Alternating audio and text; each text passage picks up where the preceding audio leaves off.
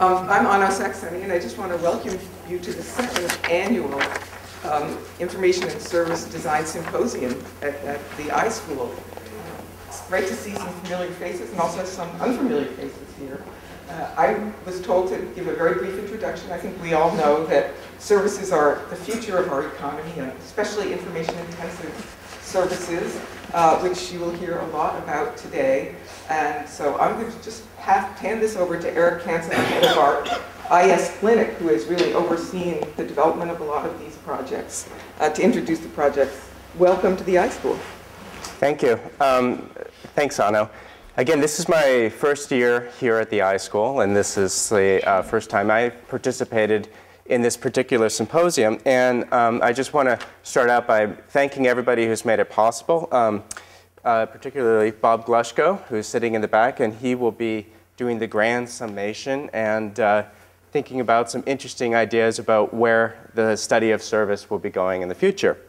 Also wanted to thank Christy Mitchell, Matt, Robert, Roberta, Kevin, Gary, everybody else who's been part of this to make it all happen, and also my colleague in the back there, Eric Vilda, who's busy reviewing and editing papers with me. All of the presentations that you'll be seeing today and the accompanying papers will be made available online for everybody to download, so we can have a lot of asynchronous participation in this as well. And of course, I also wanted to thank our presenters, many of whom are master's students, MIM students here at the School of Information. And we also have doctoral students and even a postdoctoral student who's participating in today's symposium. So the presentations today will be roughly 15 minutes, and we'll have a break at around 10:45 for about 15-20 minutes or so, depending on how our timing goes. And in general, the program today is going to be starting from the very, very general, looking at some high-level concepts, particularly around standards and business process perspectives around service research. And then we're going to get more specific with some explorations of service design, service regulation, optimization, and innovation in contexts as diverse as the criminal justice system, to healthcare, to even social media. And again, Bob Glushko will be giving the wrap-up discussion here.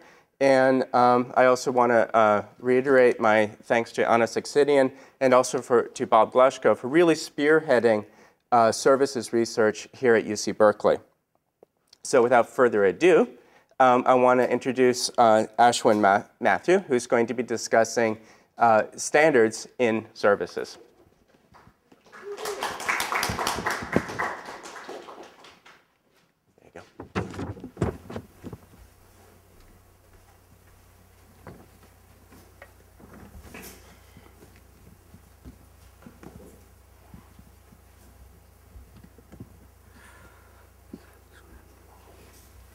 Switched. This one? Yeah.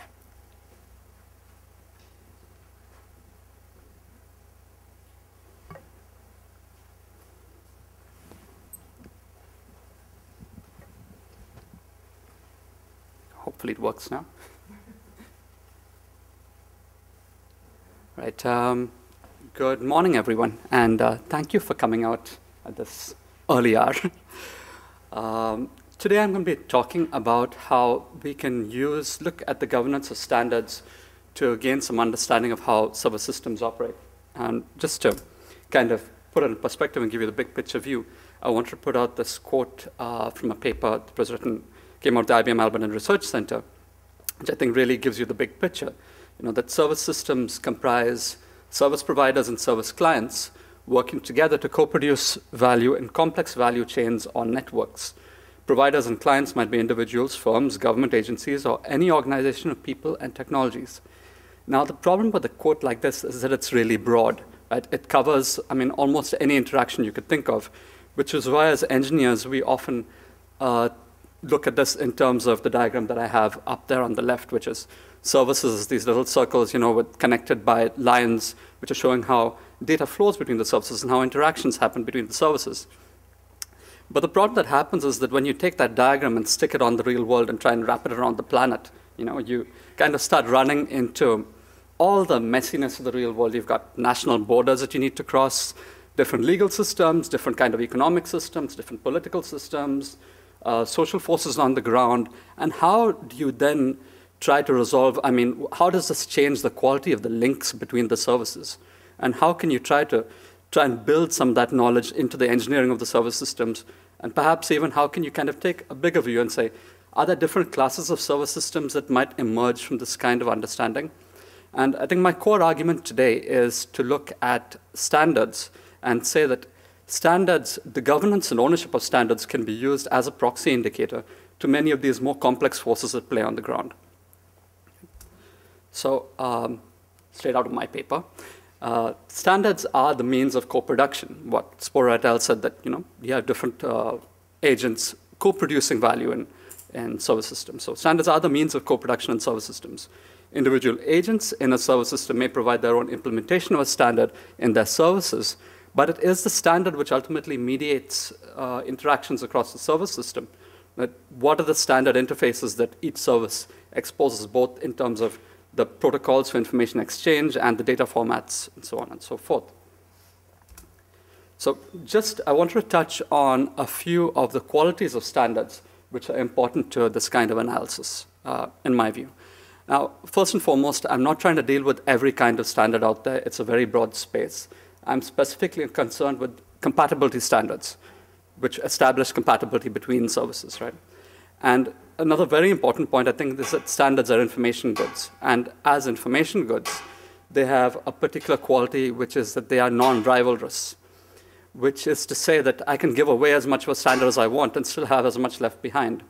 I mean, in comparison, for instance, a bag of rice is rivalrous, because if I give away some of my rice, I have less than I started with. But despite being non-rivalrous, standards are potentially excludable. That is, you could exclude people from participating in your standard. And it's usually split up into two modes of exclusion in terms of sponsorship and adoption. Who is able to participate in standard setting activities, right? Because the firms and organizations able to participate in standard setting activities can actually encode their skills into the standard itself and gain some competitive advantage there. And also, who is allowed to license a standard and adopt it? If you're not allowed to license a standard, you may be excluded from participating in the larger service system that those standards are enabling. And so I'm going to use these and try and navigate a larger space of analysis as we move on with the talk. So let's look at the motivations for firms and standards. Now, on the one hand, you would think that a firm might always want standards to be proprietary, to try and control the market for services in that standard entirely, right? But on the other hand, when you have a non-proprietary standard, the size of a market can increase with increasing returns as more firms adopt the standard. And a firm sponsoring a non-proprietary standard may actually have a larger market to play in. But the problem and the trade-off there is that you get increasing competition along with increasing returns, right? So there are these two forces that are kind of playing against each other in the intentions that firms may have. Another axis of analysis is in terms of how standards are governed. Now, on the one hand, you have de jure standards, which are maintained by public institutions, let's say like the ISO. And sponsorship costs for firms are often fairly low, right? Because they're actually spread across all the different governments and firms participating in these standards organizations. But on the other hand, you may have de facto standards, which are privately maintained by firms which have chosen to hold in and control entirely. But the trick there is that sponsorship costs become very high because not only do they need to maintain the standard, they also need to drive adoption and try and push it out into the market and get people to adopt what they're doing. So when we put these two together, we will get a nice picture right there. All right. When we put these two together, we get this quadrant of different kinds of analysis. And I'll be getting into each of these in some detail as we move on with the talk. So let's start with the non-pure private good. It's a strange-sounding term, but as I said earlier, I mean, standards are non-rivalrous, right? You can hand out as many as you want and still have as much left behind. And in the definition of a pure private good, a private good must be both excludable and rivalrous. But since standards are excludable but non-rivalrous, they're non-pure private goods. But, anyway. So in this space, we're looking at proprietary standards that are maintained in a de facto fashion by companies. As I mentioned earlier, sponsorship costs are high.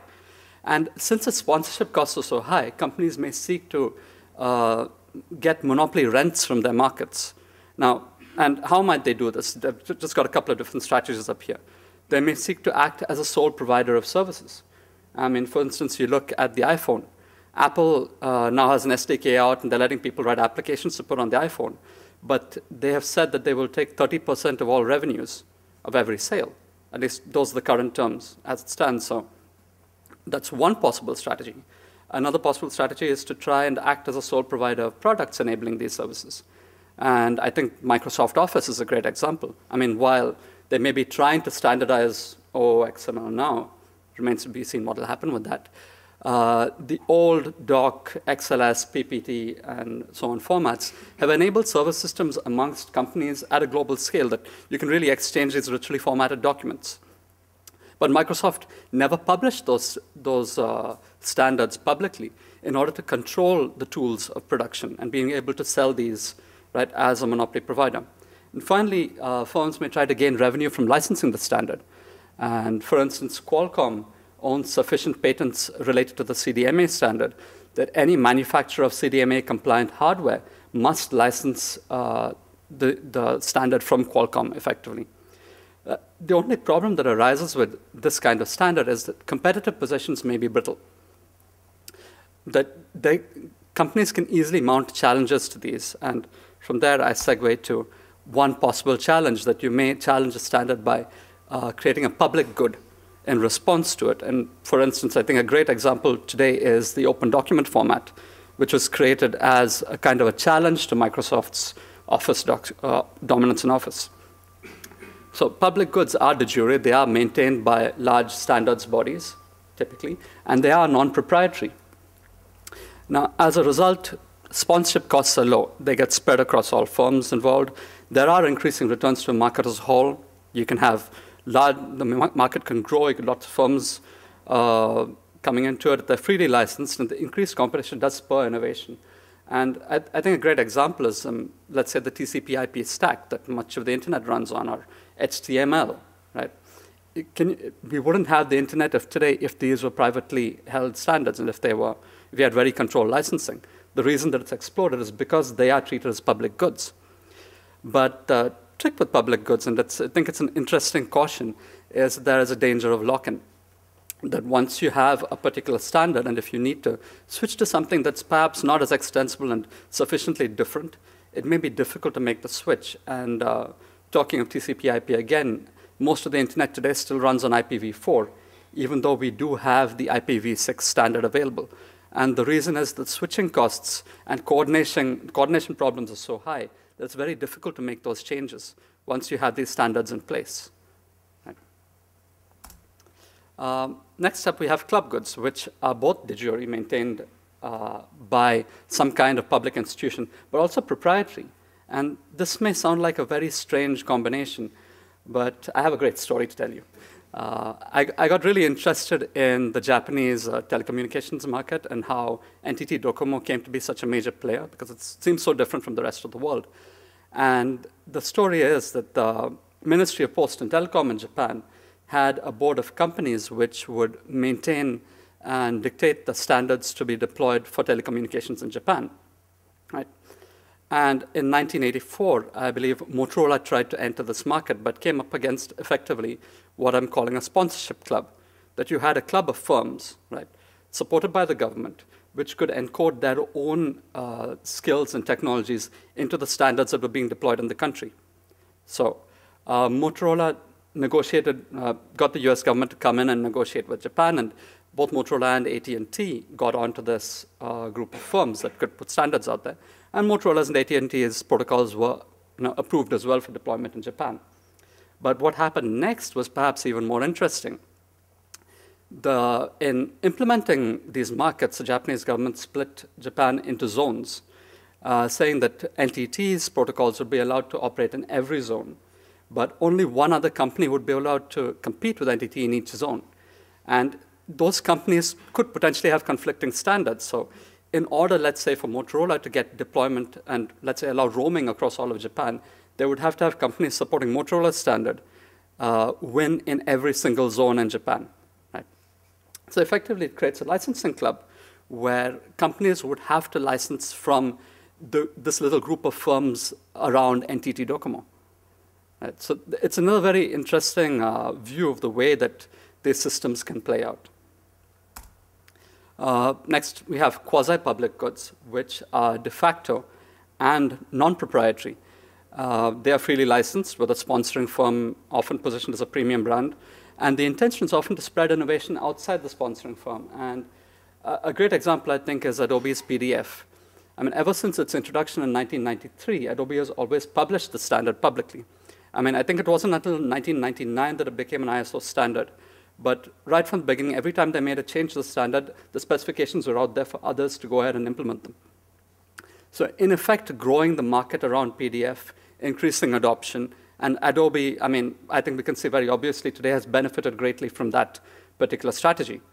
Another possibility is these emerging open source models of standardization, which I think it still remains to be seen where they'll go. And an example that I have is that of Ziff.org, which actually created the Ogg Vorbis audio standard. And that was created in response to monopolist behavior by the Fraunhofer Institute, which owns many of the patents related to the MP3 standards. Right? So again, it's not something that came out of firms, as has been the case with many of the other examples that I talked about. It's more about some individuals saying that, well, there's this problem and we need to do something about it, and more of a bottom-up kind of thing. And I believe the Ogg Vorbis is now an IATF standard, but I think this is an interesting space to watch to see what might happen in the future around moves like this. So what's all of this good for? I've laid out this big landscape of classification. For one, we can start to get an idea of what server system market structures look like. And when we talk about the fact that value is being co-produced, how does that function in different market structures really? And if we look at the ownership of the standards and how those mediate those interactions, we start to get a slightly more nuanced view of what's going on in these markets. And then we can actually use by looking at the modes of governance and ownership of standards, we can actually try to predict outcomes. We help firms form competitive strategies around standards and help governments form perhaps more effective regulations around standards. And perhaps take that, the lines and dots view of server systems and try and get a slightly more complex view of how that might play out in the real world when you deploy it. So in closing, just to say that, making my claim again, that patterns of governance and ownership and standards can act as proxy indicators for the more complex legal, economic, political, and social forces shaping server systems. And I think that it could be a really exciting area to research further. Thank you.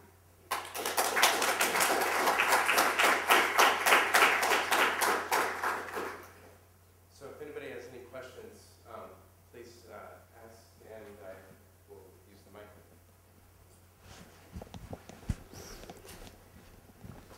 Hi. I'm just curious.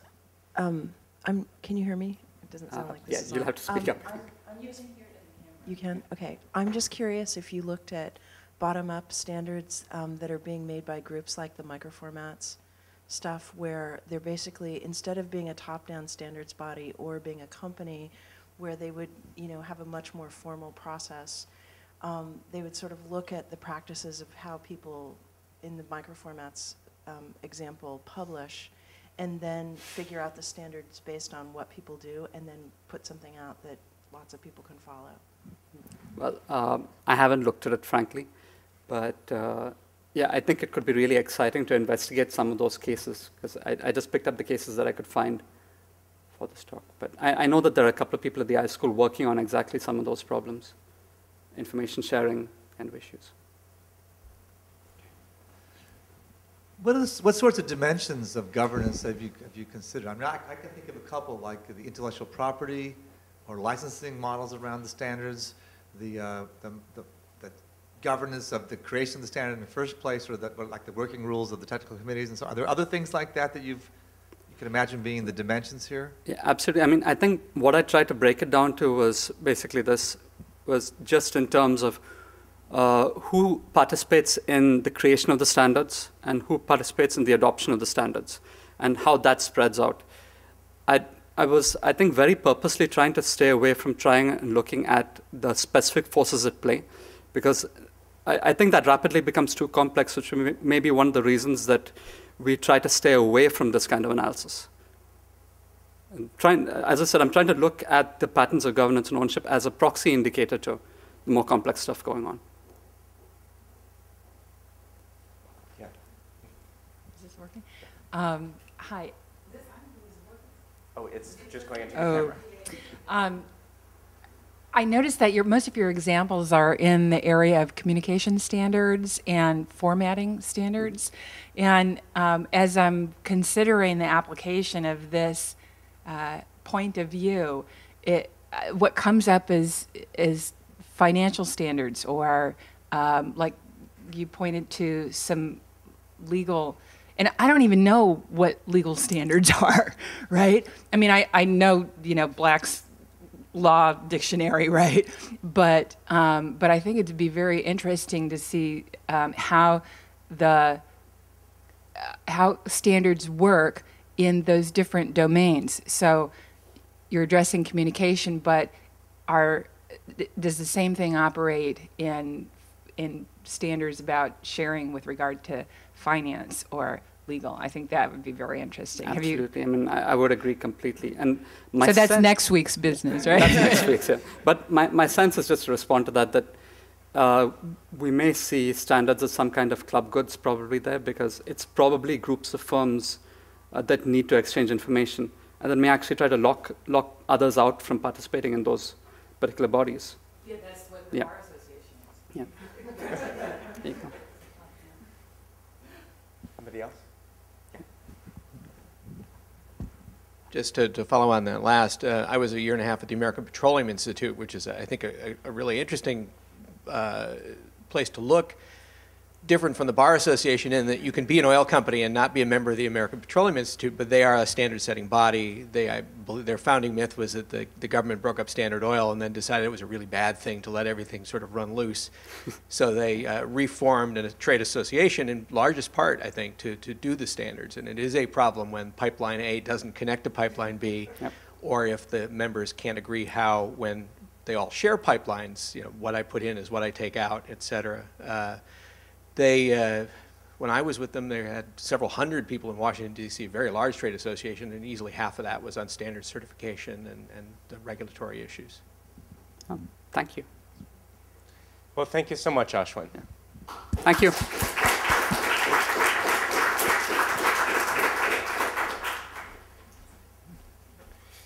Okay, so our next presentation is on business operations, business process, and it's by Luke Ree.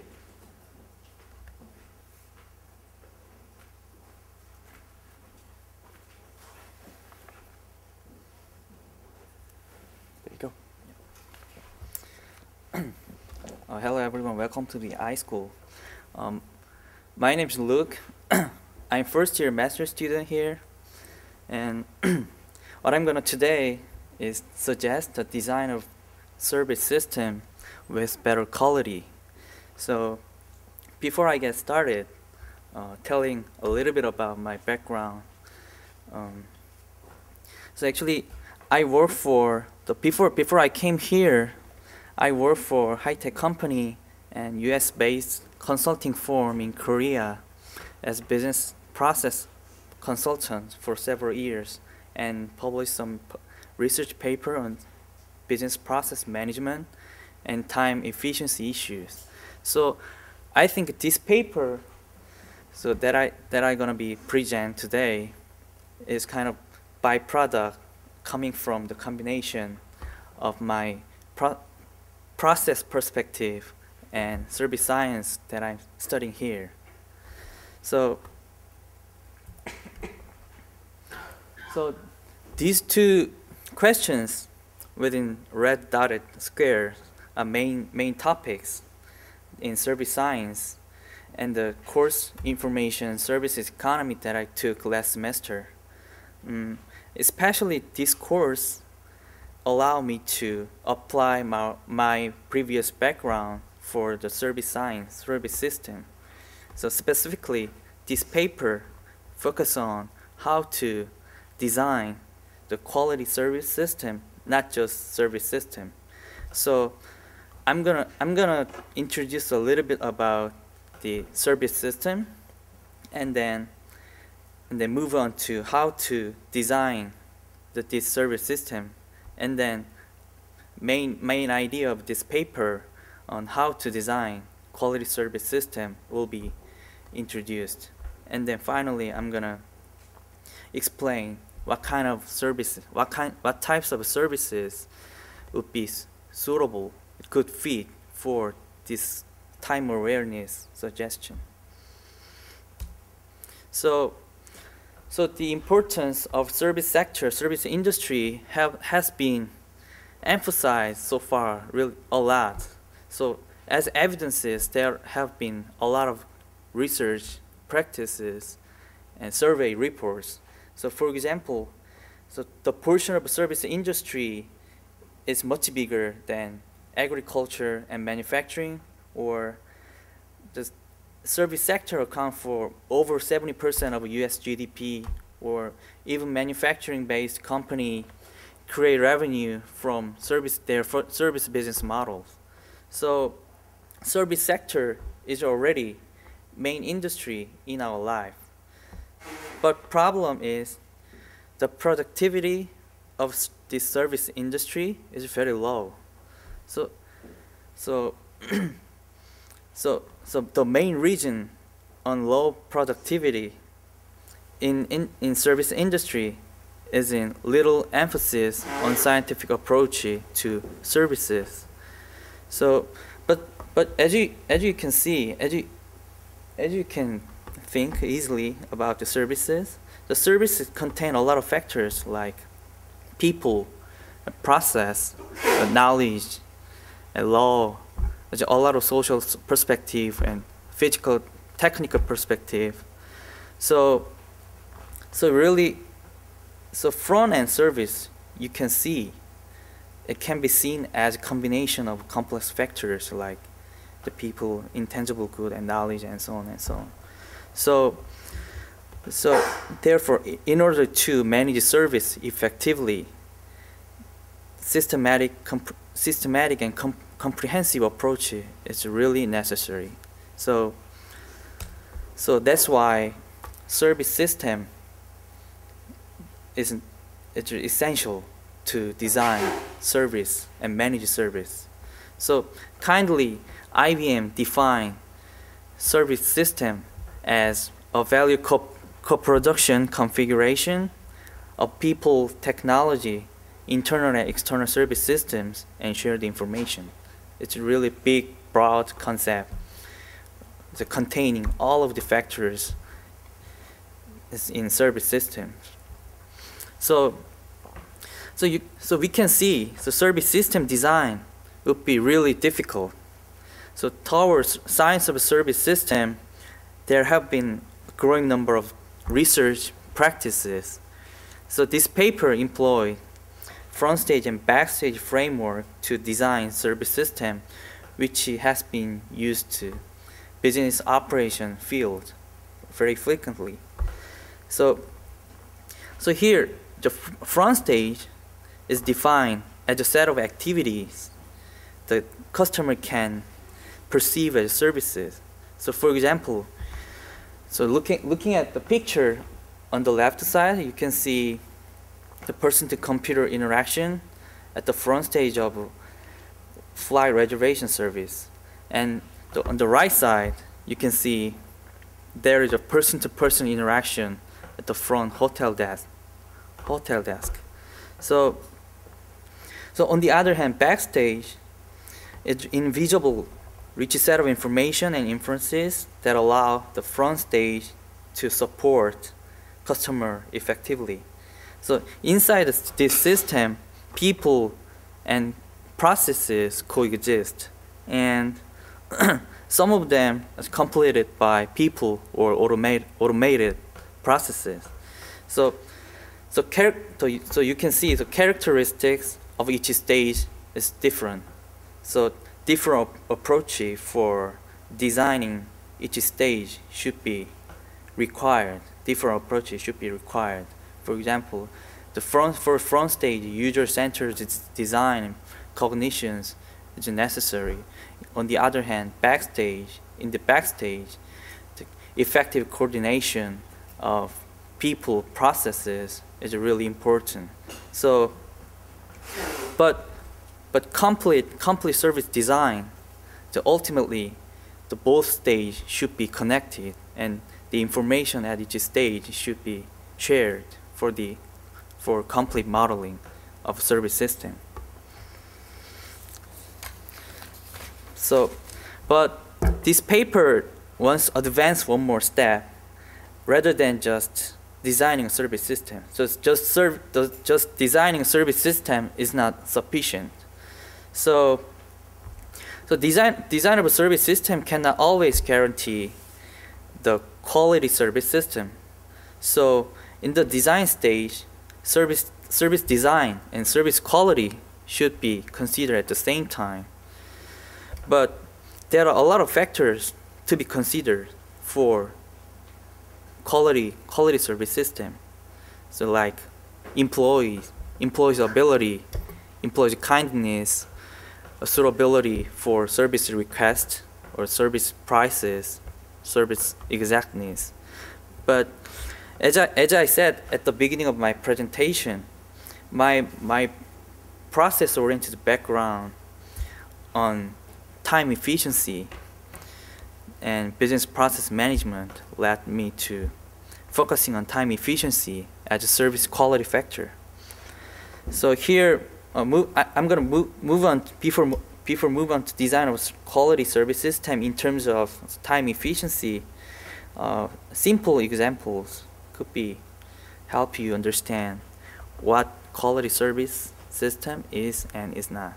So here, so look at the example. So the customer is requesting loan to bank teller, but and he asks when to receive the money. But usually, typical service, it's really difficult for bank teller to say exact time to get money because he doesn't know the how loan approval process inside the system is going exactly. So, but right side to here, the service in a service system with productability, bank teller can say provide more information for customers because this service system can connect the bank teller and loan approval process inside the system, the backstage. So in bank teller is at the front stage and loan approval process at the backstage. So in order to improve this service system in terms of time efficiency, the front stage and backstage should be connected, like this example. So in terms of bank teller, he can give better service because he knows more information, which means he can get more empowerment to make more decisions for customers. So another example, a customer requesting finishing his application earlier than typical time of loan application, but usually it is impossible because loan procedures should follow their own predefined principles. But in a service system with flexibility, even within the predefined principles, the service system can behave time efficiently and finally enable the finishing it earlier. So as mentioned in two examples, so in terms of time efficiency, the quality service system is characterized by predictability and flexibility. So hopefully, if a service system is designed considering time efficiency and behave time efficiently, I can call this service system the time-aware service system. So the rationale behind the design of better service has include two perspectives. So more information and more efficient service system behavior. So I'm gonna focus on the which information should be created and how this information could be utilized to design time-aware service system. So as I told you before, so service system design take front stage and backstage framework. So first time I thought the which information can be created in the backstage so that this information can be utilized at the front stage employees, so as well as backstage, because this kind of information can help front stage employees deliver better service to customers with rich set of information. So I borrowed some concept from traditional industrial engineering and modified them for service system context. So you can see the employee information parts. So I can create some large four information. The first one is completion time. This is a time when service finished and delivered. And second one is critical path. So critical path is originally from traditional project management techniques. So this is the path which takes the longest time among any other path in a service system. And and research workload is a summation of completion time of tasks which remain unprocessed on each employee's work list. And finally, service system pace. This is originally theory of constraint, originally from theory of constraint. So this is a rate as service is finished and delivered. So using this kind of information, efficient behavior of a service system is possible. So my first idea is load balancing, which means if the assignment of services to certain employee is biased, the system detects these biases and then does load balancing by distributing service activities to alternative employees. And second one is bottleneck control. This is also originally from theory of constraint. So assuming resources at the bottleneck determines the service system pace because the rest of the services wait for his service completion. So therefore making the resource more efficient means making whole service system more efficient. And the third one is intelligent dispatching rule. So actually dispatching rule includes the first to come, first to serve, or shortest processing time, or only due days. So in this paper, what this paper suggests is intelligent dispatching rule. So once critical path is calculated by the whole, in terms of a whole service system, and it is just straightforward, activities on the critical path are most urgent. So employees should prioritize services on the critical path. But on the other hand, at the front stage, employees use information created on the backstage and provide service quality service for customers because they are empowered to make more decisions using a rich set of information. So I'm gonna use some of the examples, the possible example. So one is using completion time. So here, so just delivering this information, so current reviewer, the backstage information, and so for example recap service request under review or waiting for the review. So this kind of information inside the system can give customers more reliability for the answer of front-end employees. And second one is about the load balancing. So here, this employee is identified bottleneck. So he can decide not to receive service requests from customers. And instead of it, he can recommend to visit other alternative. So because he knows who is available at this time. So he can make more decision for better decision for customers. But in addition to those examples, and a lot of application can be created using this information. And I think so all of these service system cannot be applied to time awareness issue. So I define 4 service types for suitability for time awareness issue. So one is time critical service, second is multi-step, and third one is composite service, and fourth is computerized service. So for computerized service,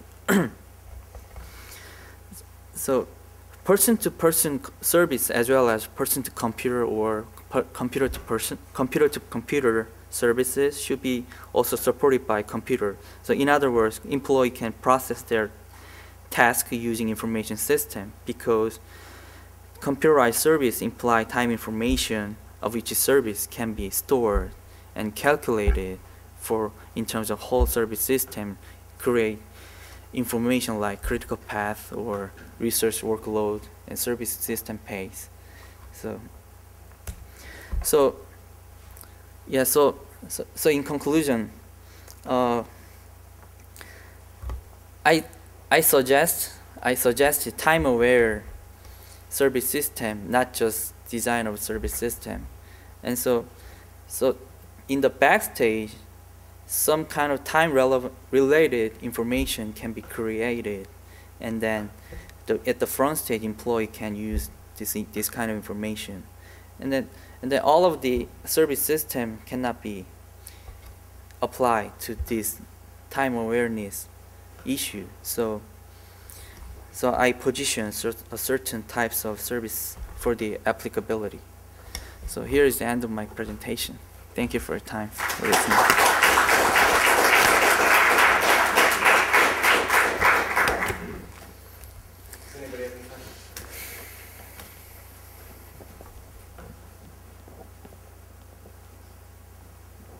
Thank you.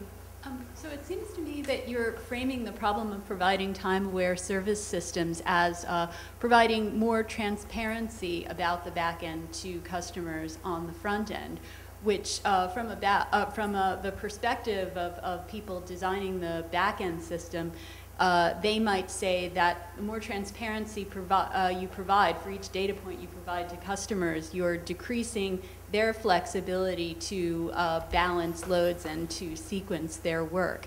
And I was wondering if, based on this research, what argument you would make to someone considering making such a change that that providing a more time-aware system is always a win-win in terms of efficiency.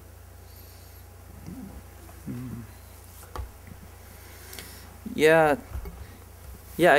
Actually, so more transparency can lead less flexibility, but here what I focus on is share the information between front stage and backstage. So I think it's kind of matter of discretion.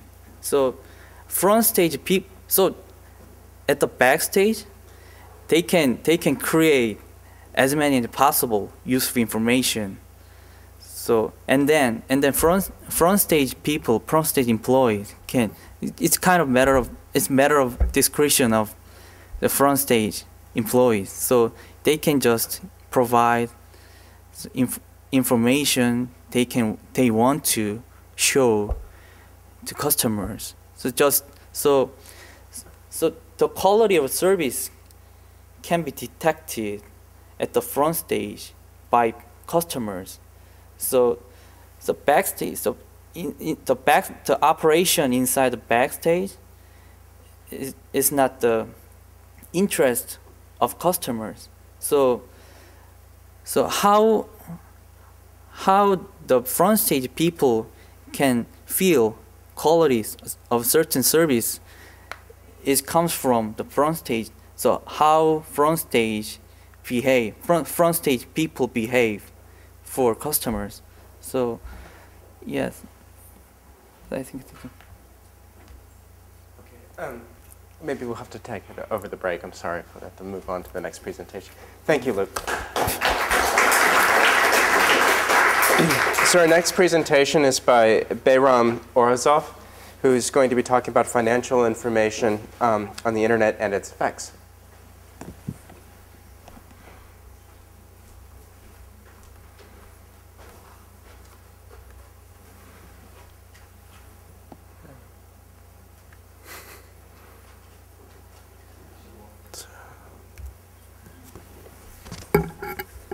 Good morning, everyone. My name is Bayram. I'm actually from the Department of Mechanical Engineering, where I'm a PhD student, but my other interests are in business and service systems. So,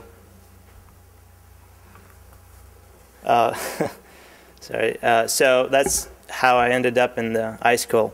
So today, as part of my presentation, I want to talk about the general effects of the web, of the emergence of the web on the world of trading and investing, as well as how it altered the effects it had on the field of information in general and financial information, to be more specific. So a brief overview is, first I want to talk about the difference in trading concepts and trading environments back pre-web and the things how they are now.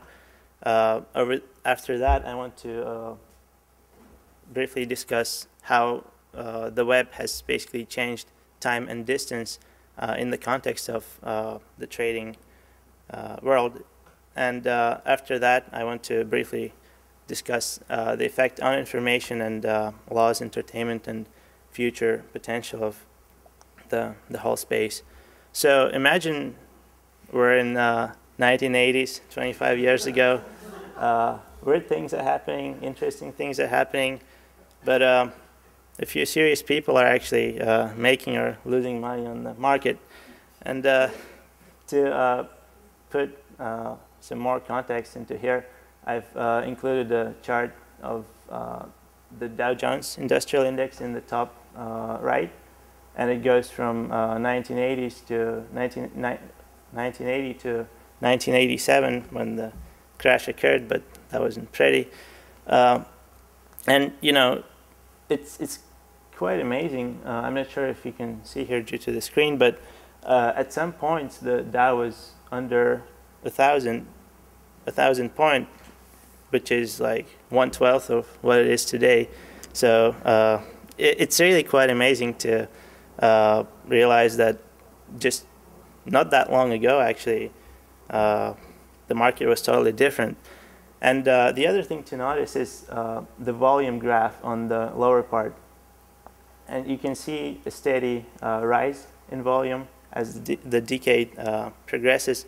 So in a way, it sort of signaled the things to come in the 90s and later in 2000s.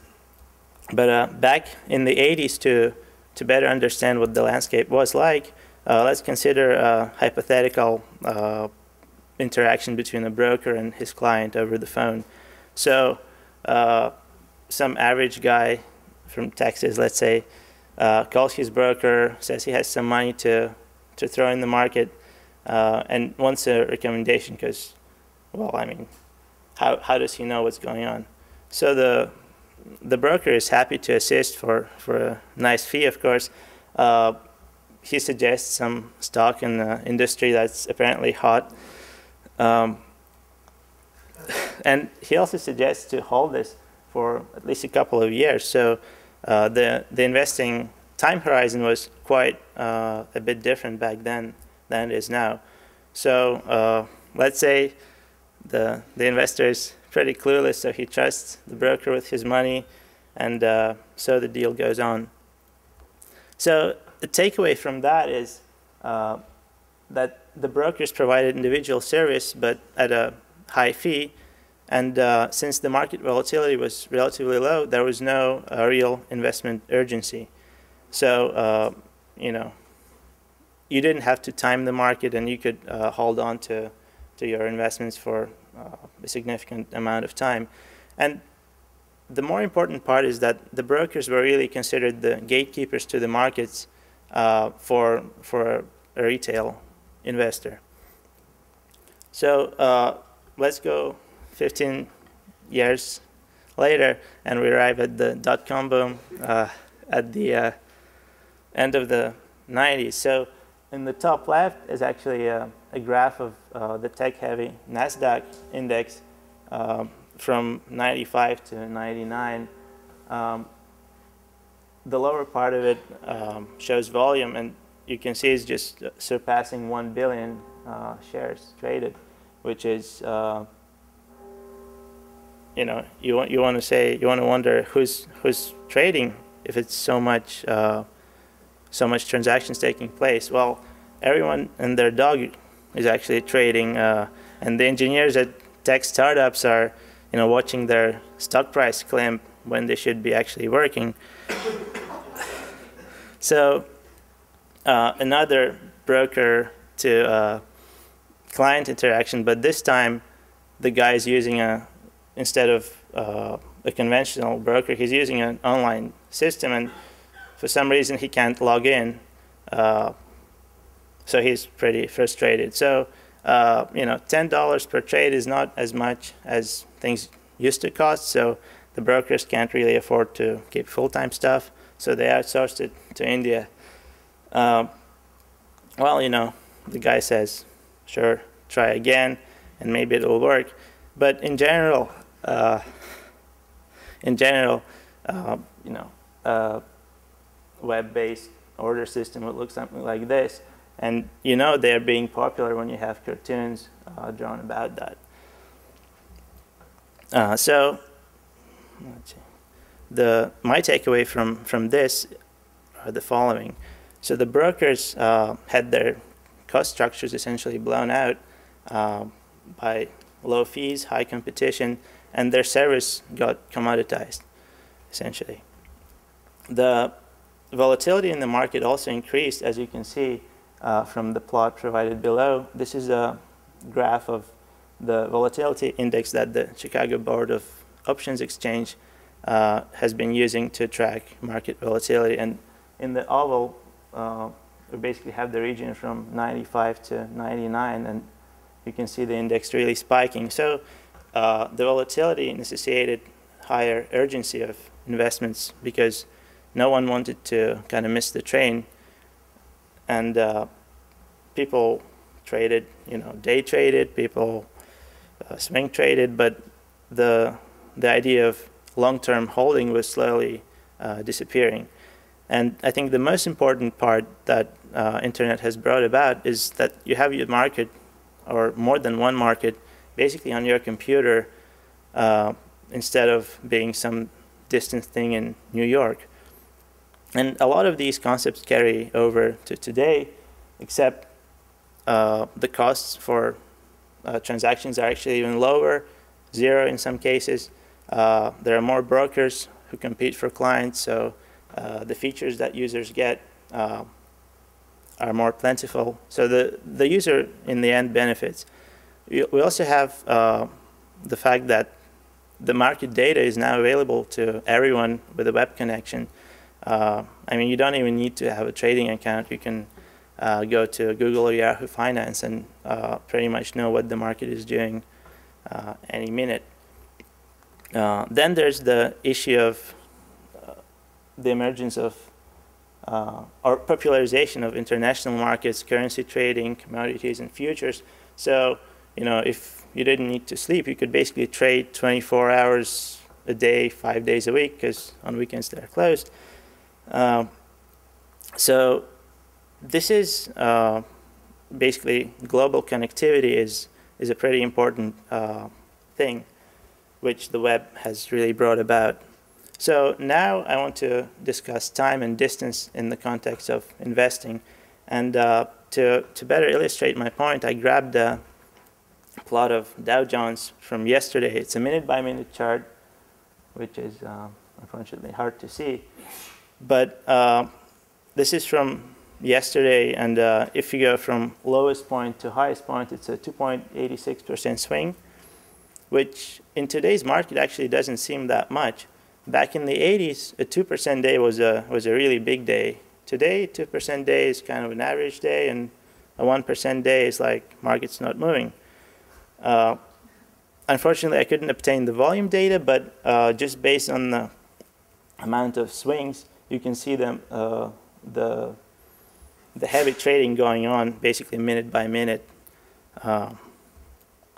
So from that, what I get is that speed matters more than ever before, especially for people who are using computer packages to trade automatically. So there was a story a couple of years back that a couple firms from, I think, Kansas moved their trading computers to New York and New Jersey just to be closer to the market, and so that their execution times are reduced by milliseconds. So investors also hold stocks for shorter periods, again because of the volatility, and you don't know what the next day is going to bring, really. Like it's a roller coaster. And the time scale got compressed from months and days to hours and minutes, which is the prism through which we view the market today. And then in terms of distance, the global markets are connected, as I said before, but they're not just connected because users trade there, but because one market affects the performance of all others. And that's possible because of the instant news essentially all over the world. Because news spreads so fast over the web that any news story in one market can really affect the other one quite adversely. But the distance essentially got stretched because we go from a national market or maybe even a regional market to full-scale global. So now I'm going to talk about briefly about information, specifically financial information. And what I mean by that is essentially two types of info. One would be the type of information that essentially moves stocks as it comes out, like news, earnings reports, merger and acquisition announcements, etc. And the other kind would be sort of the info that's used for fundamental or technical analysis, so basically to select stocks. So the paradigm change that we observed basically demanded new information sources and flows, and one of the ways that the flows are being generated is online. So we basically have the shift of print media to online distribution channels, and when things enter online, the network effects and economies of scale make the information free for consumers eventually. So the effect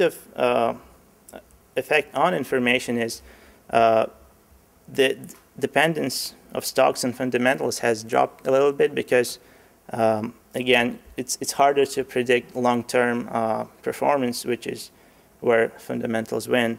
And the importance of fresh information is higher than ever. That suggests a lower lifespan of info, so the info got basically more disposable in a way. And control of information gives you more control of the market because, well, the news moves the market. So if that premise is true, then if you manipulate information, then you can manipulate the market. It's not a new concept, but it's easier to do today because of the publishing time is so much shorter. There are legal ways to do it, but perhaps we need to update our legislation. And I was going to go over a couple of examples, but I don't have time. So really quickly, so how does this change people's habits, and where does it go in the future? So cell phones no longer connect people only. A lot of data is moving mobile. So the market data goes with you wherever you go, so long as you have a connection. Stock widgets could be used for like desktop trading and ambient displays of information. Could also be helpful, which basically this one is called ambient orb. It changes the color as the market moves up and down. So you don't need to be, in front of your computer screen to know what's going on. And finally, market as an entertainment resource. I think younger demographic with appetite for risk might find it enjoyable. An alternative to online casino or card games, but this time you have a bit more control and things are less random. So if you predict things well, you get a reward, a monetary one. And finally, it's also might be a fashion statement and possess a cool factor, which is important for young people to some degree. So in conclusion, I think we observed a huge change in the paradigm over 15 to 20 years. It affected economic, information, and social spheres, but I don't think we're done yet, especially with the rate at which technology progresses. So this is a space to watch, and thanks.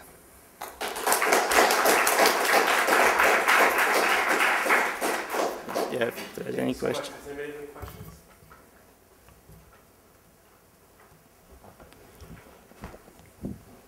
First here. Hi, that was really good. Well, maybe on your last slide. So, where do you see this going in 15, 20 years specifically? What do you think? How do you think the brokerages will be affected? Well, I mean, they still are a middleman between the market and investor, and currently the legislation just wouldn't let you or me go buy stocks from NASDAQ directly. So unless the legislation changes, they might still be there, but I think we'll see more of the zero-cost stock trades, but they'll try to make money on, let's say, margin accounts or option trades and stuff like that. But if brokers go away, then things would be just completely different, and I don't know how it's going to play out. It's anyone's guess, really. I'm really intrigued by this trend you're pointing out about the market going from being on your computer to being on your phone to being on potentially all kinds of other devices. Right. And if you think about the overall trends of convergence where the lines between your phone and your games and everything else is blurring, I mean, stock games on your wristwatch are not that far away, are they? Yeah, I think the stock market is getting even more embedded into sort of social culture and everyday life. I mean, it has happened over the 20th century where, starting from the Great Depression, this was sort of in the back of everyone's head. But now I think it's just moving even closer to individuals than ever before. One last. Two things to maybe add to your presentation. First, I started as a federal employee in 1988, and that was the year, I think, that the agency transitioned to basically a 401k plan. Mm-hmm. And I think that was a huge event for a lot of people's perception of the markets. Yeah. It went from a pension and sort of the golden handcuffs of long-term employment to the idea that their financial background was sort of portable with them, independent then of who they were working for. Another thing to add maybe in the later stages is alternatives to the stock market per se were things like Prosper.com, where I can take some money, throw it into basically a micro-lending situation, and if my interest is in just increasing my return, there are a lot of alternatives now to the stock exchange. Oh, absolutely. I mean, the choices of investments available to people right now are really mind-blowing, and sometimes I think it may just be a tough choice for people to settle on something. I mean, besides this, you have obviously government bonds, you have high interest savings account where you can get like 3 to 4% annually, and that's not too bad, right? PayPal's paying. Yeah, and PayPal too, right? So I mean, you don't risk your money, but it kind of grows. So it's an interesting field, and I think people are getting lured in by the promise of more money for not a lot of effort, but you got to work for it still. So. Well, thank you so much. Thanks. Okay, so continuing on with the theme of social media and service, we have a joint presentation that's going to be delivered by Yiming and Ruchi on taggers versus linkers.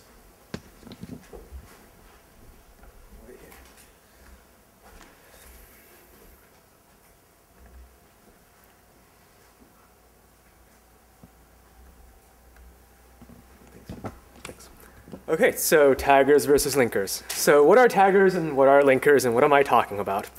So suppose that you bought your sandcastle stock and you totally lost everything and you never looked at your computer again since 2001 or something. You would have missed what is called the tagging of the web, or basically what is the core of the Web 2.0 phenomenon, which is a new paradigm in organizing information, so to speak. What the approach tells you is that, well, Delicious is a great example here that I have on this beautiful screen. So suppose you had a website and you want to organize your bookmarks on the browser. In the olden days, you would have put it in your browser bookmark menu and be done with it. Now you're supposed to post this to this Delicious website, and you're supposed to annotate it with tags, which are basically one word, in this case, one word annotations that seem to suggest a meaning to this particular resource. So in this case, we're annotating a map of Middle Earth, so to speak. We have apparently maps, Tolkien, for example, Middle Earth, Tolkien, of course. LGR, of course, Lords of the Rings, and map, which is basically a derivation of maps, Middle Earth, and blah, blah, blah, and so forth, right? So this is the way you're supposed to organize bookmarks now, which is interesting, and you can share with other people. So the listing here is from a bunch of users, possibly more than 100 up there. So that's kind of interesting, right? So what is the problem here? Well, there are a number of problems here. First of all, what if the resource, so the web is a pretty big place. What if you don't have anyone tagging that resource for you? You're supposed to come up with these tags yourself. Suppose I'm a normal average guy. I don't want to type in all that stuff. That's a huge list of stuff here. I would have typed in, maps, maybe web, maybe website. I would have moved on after that. So now we have a really poorly tagged thing that's just sitting up there. What happens now? The next guy comes in, oh, Delicious is great. Delicious suggests tags to you, makes the barrier to entry easier. Unfortunately, it suggests from the current tag set. Therefore, if you had maps up there, it would have suggested maps to you and nothing further. And as a lazy guy, well, the lazy next guy, I wouldn't have written anything as I would have clicked maps, and then this thing will stay clicked, and it'll turn out to be tagged maps forever and nothing else. That's unfortunate. How can we compensate for that? Well, we have a wealth of metadata on the net already about web resources. The web itself is supposed to be a hyperlink system. When you link to something, you're supposed to annotate it with a little piece of thing that says, I linked to this thing. It's about maps of Middle Earth. And here it is. So on the other corner there, you'll see a listing of links coming into this particular URL. It's grabbed from Technorati, a blog search engine. So you see the bold lines there describe the text that was used in the link, map of Middle Earth, map of Middle Earth. Chris Taylor has created a scalable vector map of Middle Earth. So you see Middle Earth is moving up there, and you see vector, which is down here and also up there, way in the middle there. And you see map in Middle Earth and so forth and so on. And you also see Chris Taylor, which doesn't actually appear in the tag list, but is also relevant since the guy apparently created this map. So that's a wealth of information that we could have used to tag this thing had we known how to do it. Our project is intended to move us forward in that direction. We haven't quite gotten there yet, but we have some insights into what can make good tags based on anchor text and based on the other metadata currently existing on the web. So to do this, we collect a data set of our own to test out some theories. We collected about 10,000, 11,000 URLs out of Delicious, which is a nice corpus of tags. We also create what are the resources here? We grab URLs, we grab the users who tag the URLs, we grab the tags, the annotations that they wrote way over there. You see up there, they did annotate some things. We time and post metadata, right? So, and then Technorati, why do we pick Technorati? Why didn't we pick Yahoo? Why didn't we pick Google? They provide links, right? Unfortunately, they provide links to you one way. You get links by searching for that link. You don't get links by searching for the link, things that point to it. Now you can say, oh, but there's an in-link thing. Well, in-link gives you about 5 to 6 results because Google doesn't really want to tell you how many things are linking to that place, because suppose you were an evil search engine optimizer, you could have used that information. So we're stuck with Technorati, which is good because they do give us links, and they give us proximity text, which is the description you see up there, all the text over there that could possibly relate to that site. And in fact, prior work suggests that all this text down here could relate to that link itself. And we collected the full text of the pages we linked to just for kicks. We got about 8,000 English text pages, which is about 80% of our corpus here. And that was fun. Annotating English versus non-English was so cool. All right, so general comparisons. So what do we discover from just at the first level? We just looked at the anchor text, we looked at links, what do we discover? Well, our hypothesis was that tags and anchor text would be somewhat even likely distributed in the similar way. Because our intuition from examining the previous example was that they tend to share some similar properties, right? They tend to point to things, they tend to describe things in nice, concise little words. Well, we do discover very similar patterns here. We see the classical long tail of any Web 2.0 thing, which is that you have a bunch of people tagging a lot, some resources are being tagged a lot, and then most resources tend to die out there. This is actually the unique tag frequencies by URL. So over here you see the anchor links for that URL, which you see follows the same rough distribution, but the magnitudes over there are actually significantly lesser by actually a statistical test. So what that means is that anchor text can be more or less diverse, actually, than tags. That makes some sort of sense, right? So when you link to something, you tend to describe it exactly. When you tag something, you might want to say, this is a map, this is Tolkien, this is fantasy, blah, blah, blah. And there could be some variations there. Another thing we were looking at, tags and anchors and titles. So titles are interesting because that's basically the summary that the author of this page assigned it, right? So this is what he means when he created this page. How much overlap is there? Can we use the title to generate tags, for example? Well, we could. We have the results here are interesting. We have fraction of title in anchors about 44. That means 44% of a title tends to be repeated in anchor text that we collect for this resource. For 39% of titles will occur in tags. So in essence, titles are close, anchor texts are closer to titles than tags are closer to titles.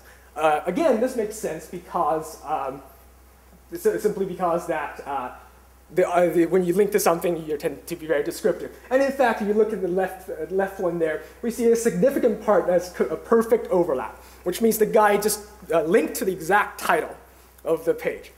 That doesn't give us any additional information about the page, which means we can't really use it later on. But that is still an interesting phenomenon to observe.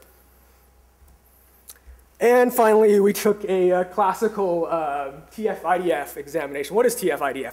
It's a classical information retrieval kind of thing, which says how important is each word in this document. We examine the collection in terms of TF-IDF because some people say that when you tag something, why don't you just pick the most important words in this document? That could be perfect tags. Well, they are to some extent. We hypothesized that tags and anchors would be highly correlated at least with high TF-IDF scores, and in fact we do. On a normalized TF-IDF score, 1 being the best, we do get 0.19. You think that's pretty small, but the max in most of these things are pretty much 0.3, 0.4, and so forth. So we do get pretty good matches. Unfortunately, the trick here is that not all anchors and tags are in the text, which means that TF-IDF really, so these things really pick out only things in the document. One example is that Mouser Electronics, interesting web page. The TF-IDF words that you calculate for this web page are Mouser Electronics and products. They're apparently an electronics products seller, if you actually go there. So those are pretty tag-worthy things, and in fact, we do pick them out, and these things do overlap with the actual tag set coming in from Delicious. Now, there are some pretty non-TF-IDF words coming in here as well. We also, the high TF-IDF words for this particular URL, we have contact, we have Alden. What is contact? Apparently they had 3 links on there that says contact us. Contact was picked up as a high TF-IDF word. Alden. Alden was a supplier for Mouser. Not terribly interesting if you want to describe, Mouser. But these were high TF-IDF words. In terms of the machine, it thinks these words are very important, and it can pick out that document by looking for these words. Now, there is, however, a TF-IDF word that wasn't in the tag set. It was optoelectronics. It was a very specific thing. They sold optoelectronics, which actually means LCD displays, laser pointers, and so forth. I don't know why they call it optoelectronics. But this thing does, in fact, show up as a high TF-IDF word, but not in the tag set. What does that mean? It means that TF-IDF does have something to contribute if you want to generate tags. Content is useful. The problem is that it's hard to pick between optoelectronics and contact and Alden because the machine doesn't really know what these things mean. That was an interesting insight, and we wanted to follow up that further. Thanks, Ewing. So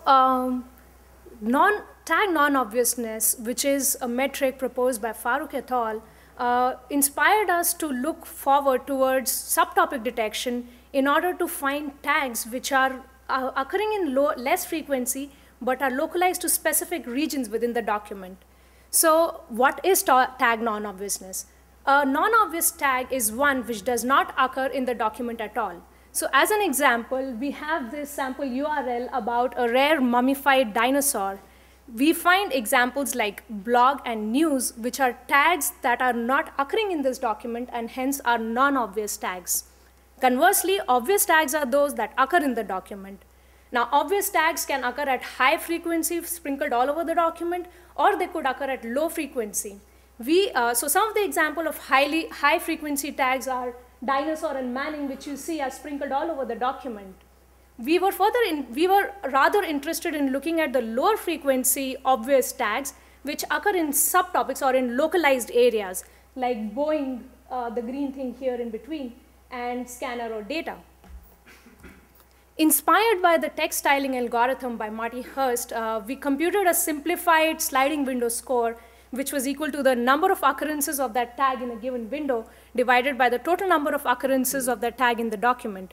So for example, if we were to consider a window around here in this paragraph, we see that Boeing occurs twice and it doesn't occur anywhere else in the document. So here its window score comes out to be 1.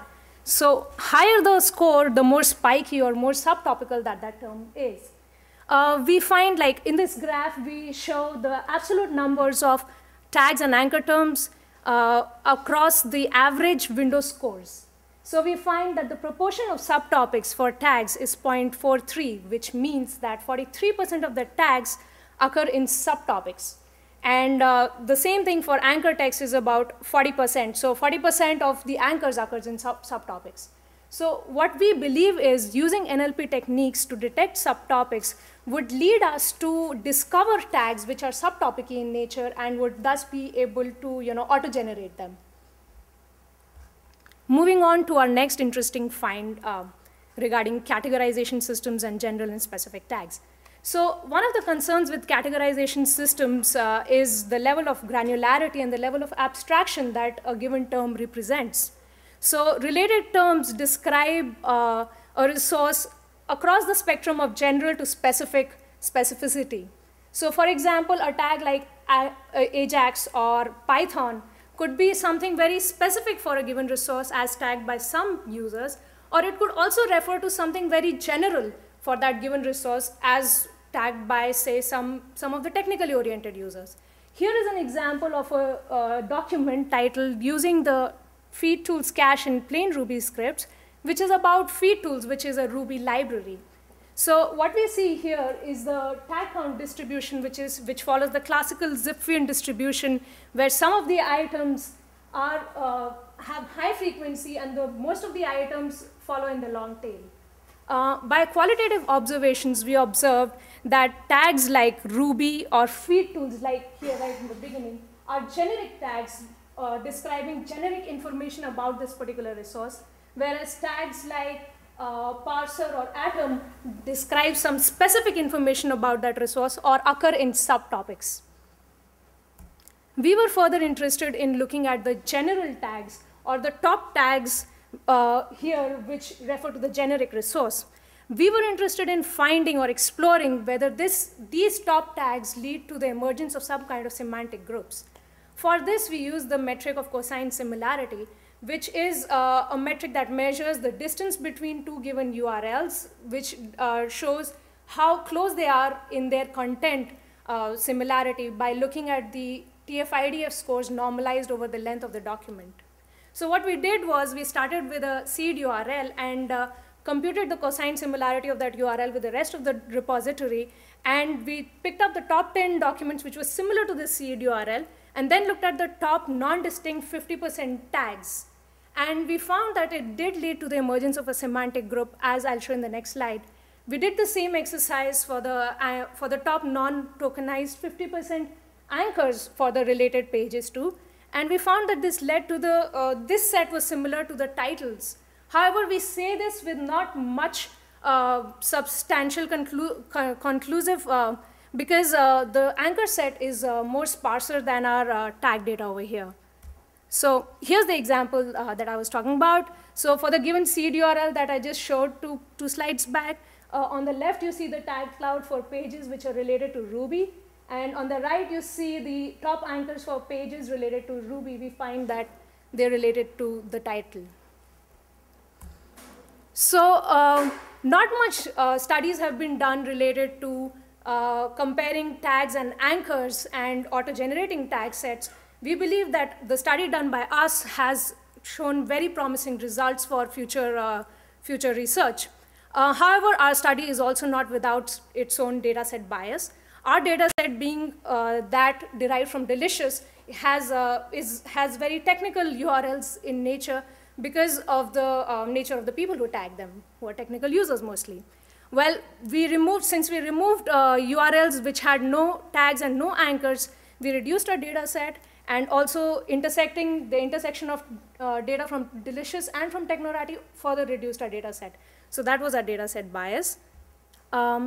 To conclude, we do say that tags and anchors share some similar traits as we found, but they also have some differences, especially pertaining to word diversity and semantic specificity.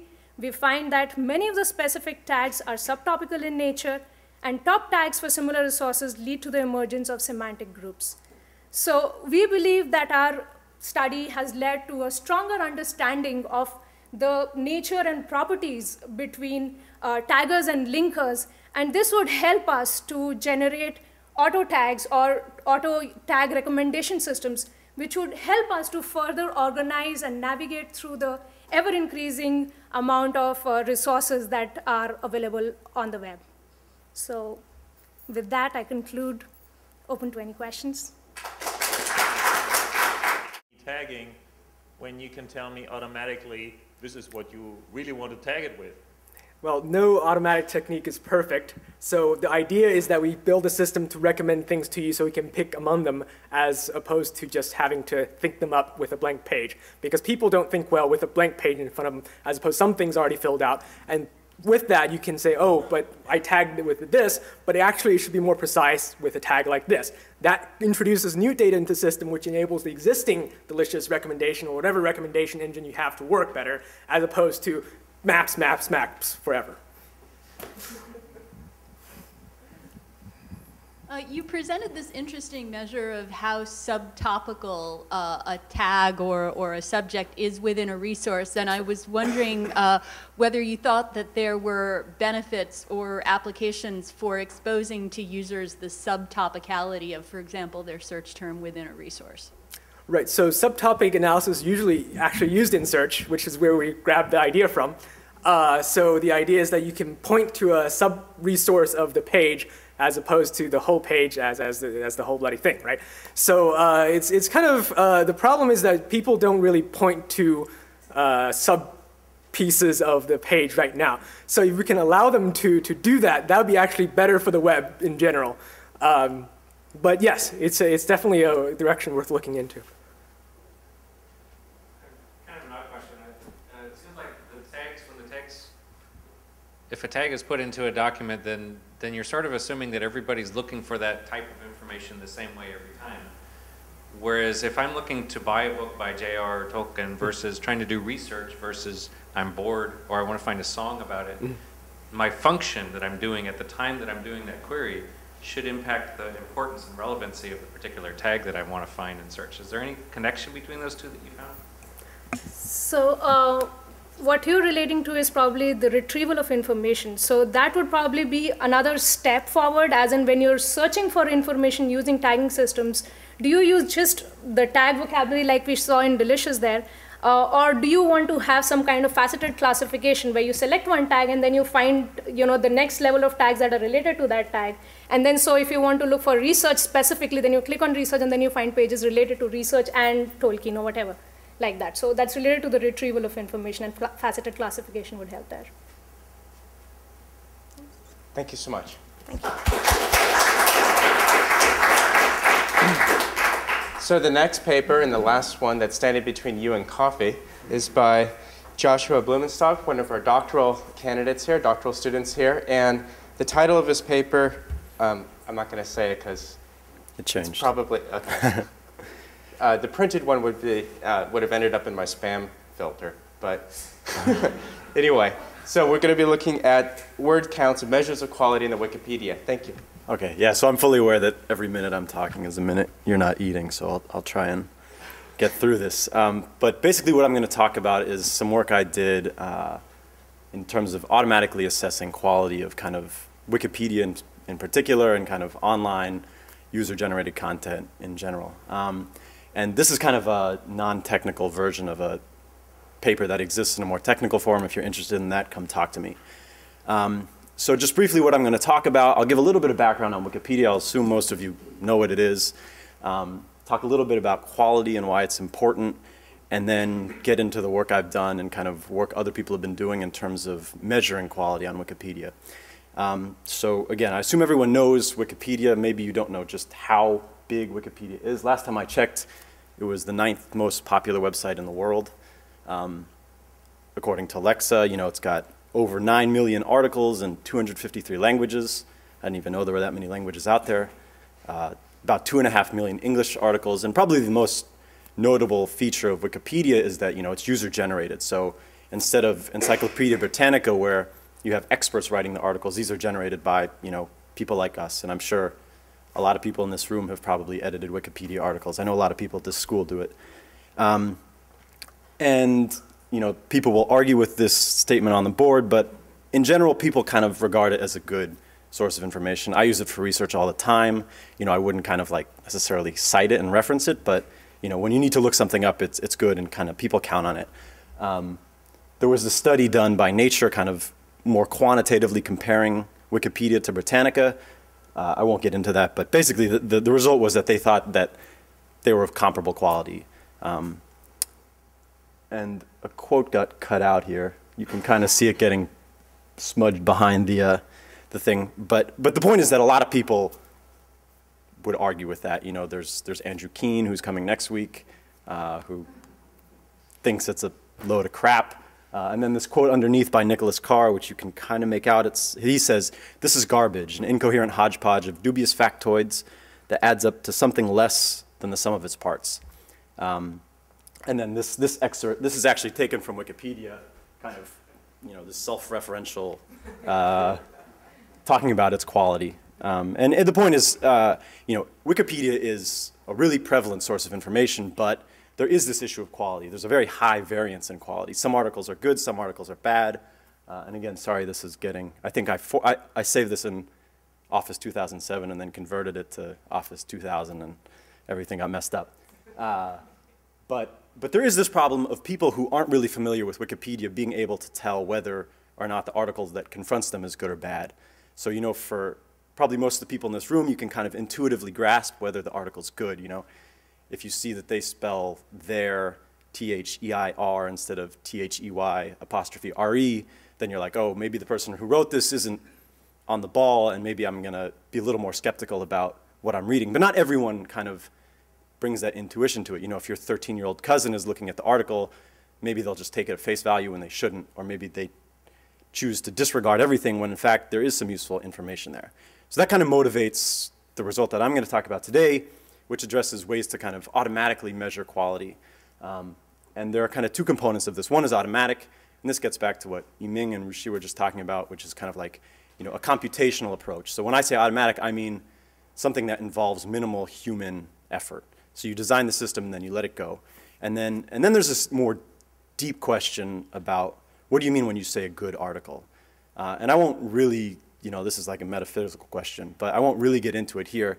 I'll just say that there's kind of two approaches that people take in research. And the first one is this one by Adler and D'Alfaro, is you get a panel of humans to kind of say, this article's good, this article's bad. They look at a whole bunch of articles and they kind of grade them, basically. This is a great approach. The problem is it doesn't scale well. You know, it costs a lot of money. It takes a lot of time. So what most people do, and what I did, and what's a lot easier, which is why I did it, is you look at kind of Wikipedia standards for quality. So they have this concept called featured articles. Some people probably know what they are, but basically a featured article is, this is what Wikipedia says about it. It exemplifies our very best work. And it's this peer-reviewed, so you know, all articles on Wikipedia can be edited, but then there are these special class of articles, there's about 2,000 of them, that get special peer review, and they're supposed to conform to these, you know, elaborate quality standards. And I excerpted four kind of points that they say about featured articles, but really there's like, you know, it's like 20 pages of guidelines for what makes a featured article. This is an example of one. The little star in the corner marks it as featured. Only about 0.1% of articles on Wikipedia are featured. So again, instead of saying, can you automatically separate good articles from bad articles, you kind of reframe this in a more tractable way, which is there a way to automatically separate featured articles from not featured articles? You want something that's accurate, that's scalable, ideally it'd be inexpensive, and maybe it would work in other domains, like Yahoo Answers or Craigslist or other kind of open source, kind of user-generated sources of content. So this is the one slide introduction to document classification and machine learning. I'll kind of just breeze through it. But basically, this is kind of just going into more detail about what it means to automatically classify a document. And it kind of consists of three intuitive steps. One is to take the document and kind of measure it. Basically derive as many quantitative metrics from the document as you can. So kind of, I put a bunch of things up there. This is kind of intuitive information. You know, you can measure how many words are in the document. You can measure how many paragraphs. You can measure on a Wikipedia article how many sections there are, how many citations there are. And these are things that, you know, if you were thinking about quality, you might intuitively think would be kind of correlated to quality. And then based on this information, you kind of take an article, you don't know if it's featured or not, and you make a guess. You say, well, because the ratio of expletives to verbs is very high, you know, it's unlikely that this is a featured article. Or because it's very low, it's likely that it is a featured article. And then based on those guesses, you kind of check the performance. And again, the technical paper has some more kind of discussion of what it means to check performance. But for this talk, I'll just talk about accuracy. How am I doing on time? Okay. I'm just going to glaze over this related work then. The point is there's been a few studies, kind of people trying to do this work to kind of quantitatively and computationally measure quality on Wikipedia. These guys, just to give you an intuition of what they did, they tried to take these qualitative standards for quality, these 4 bullet points, and turn them into quantitative metrics. And you know, it's a little contrived, but these 4 things, authority, reputation, completeness, are kind of like they're quantitative heuristics for the qualitative guidelines for quality. And using this and density-based clustering, which I won't talk about, they could do 86% accuracy.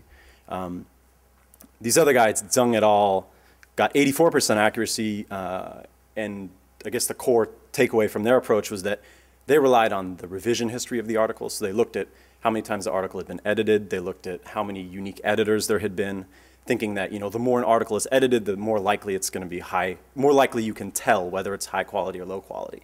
And again, with this method, they got 84% accuracy. So this works all well and good, but it's still pretty complex. And, you know, thinking about the like 13-year-old cousin problem, you can't be like, oh, you know, go derive the edit history for the article and feed it into a dynamic Bayesian network, and, you know, then, Bobby, you'll know if it's featured or not. So in a sense, it'd be nice if there was an easier way, and kind of the work, I actually started out doing work in the very complex, trying to find a, you know, more complex, even better method.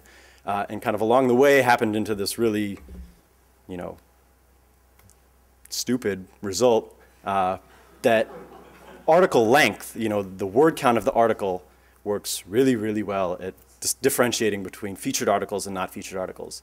And these two graphs are just, you know, probability distributions on the left for featured articles and on the right for not featured articles in terms of word count. And if you're used to seeing these things, it immediately makes sense. If not, the thing to note is that, you know, non-featured articles are much shorter than featured articles. And this is the log of word count, so we're talking, you know, very non-overlapping distributions. And so kind of to put this into the framework that I mentioned earlier, you know, it's, you know, you count the words in the article. If it's a long article, you classify it as featured. If it's a short article, you classify it as not featured. And you can see the accuracy metrics, which are kind of surprising.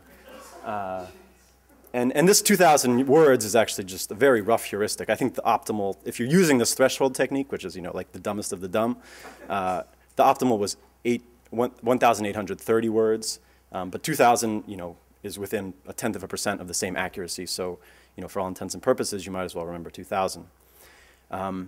These are more details on kind of the accuracy, but I won't get into this. Basically, this slide says that if you kind of do slightly more sophisticated things than using a threshold, you know, if you use like real classifiers, real techniques from computer science, then you can do even better, up to a cap of about 97.15%. So that's kind of the take-home message here. Those are the main results. All with 2 minutes left, I will kind of wax philosophic about these results. But so one thing that's interesting to remember that I did with this is once you've done this classification, to look at the ones that were misclassified. So here there are two types of misclassifications. There are the long articles that were never featured, and there are the short articles that were in fact featured.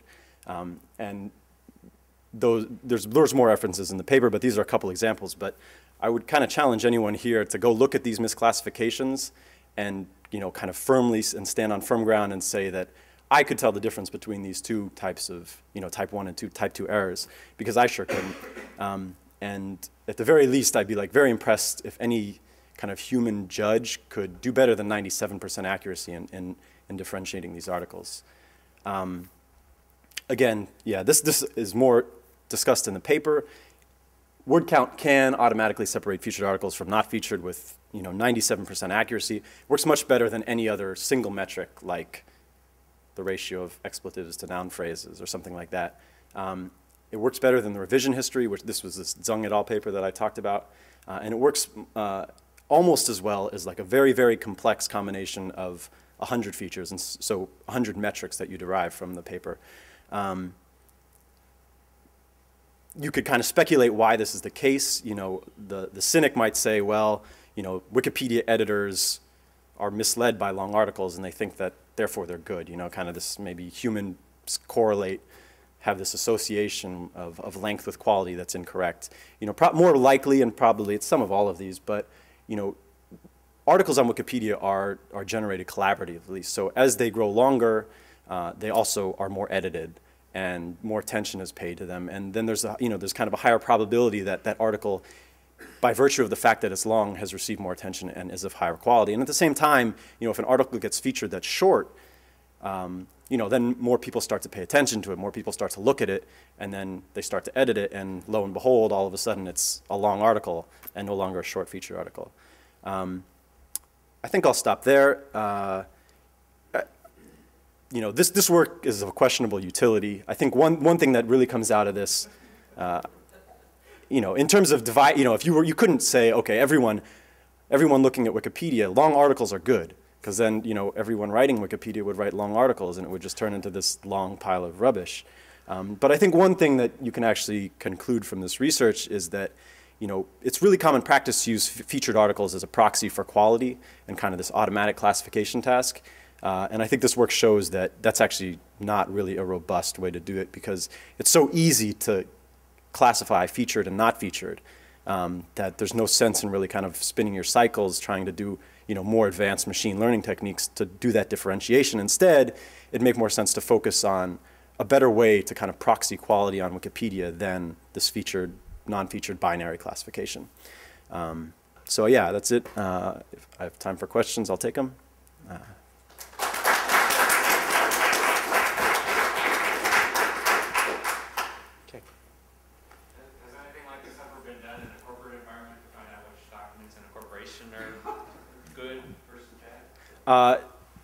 Not to my knowledge. I mean, there's a lot of work that's done on kind of document classification, but yeah, I'm not aware of any. If someone else could speak up if they are.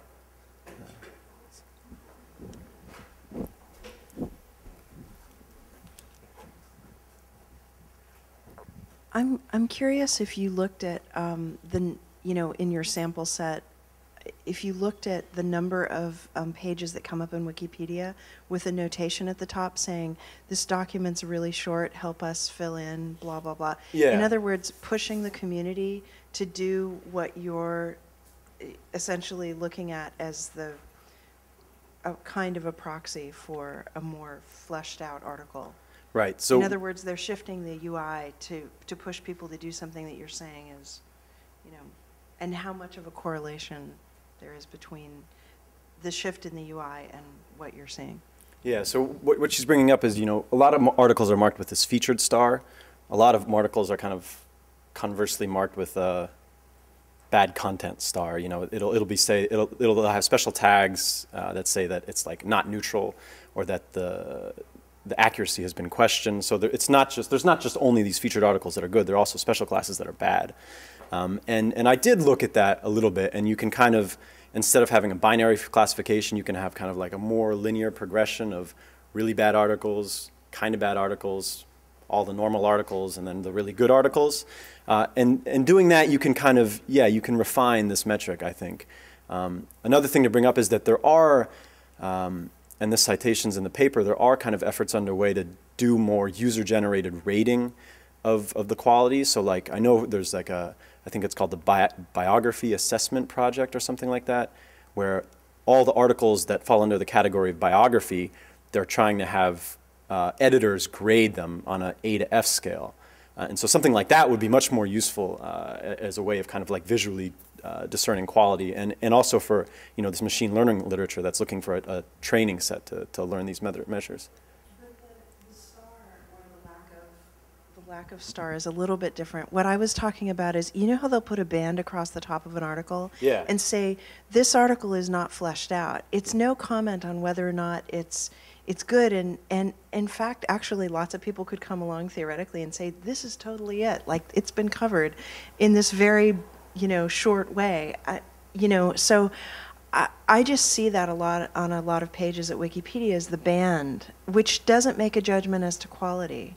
And I'm wondering if that at all, and, you know, to try like to how figure that would out, interplay if yeah, something with that how much of a edited role more does and that stuff play like that. in your theory, or, you know, of proximity as to length and quality? Yeah. No, I didn't. Although I will say that there was some other interesting work, and a lot of the work you've seen today came out of the course series that was taught at the school. Some people tried to build an interface on top of Wikipedia, so it took the data, but then let people kind of give like thumbs up and thumbs down. And I think there is some really interesting stuff that could be done there. I didn't specifically look at it, though. Any other questions? Thanks so much. Oh, there's one more. Oh,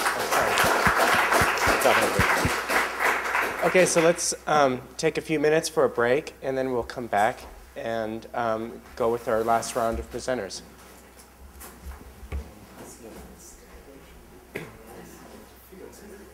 Evan Testa Avila, who's going to be talking about her work looking at commercial data brokers and the interaction of commercial services with the criminal justice system.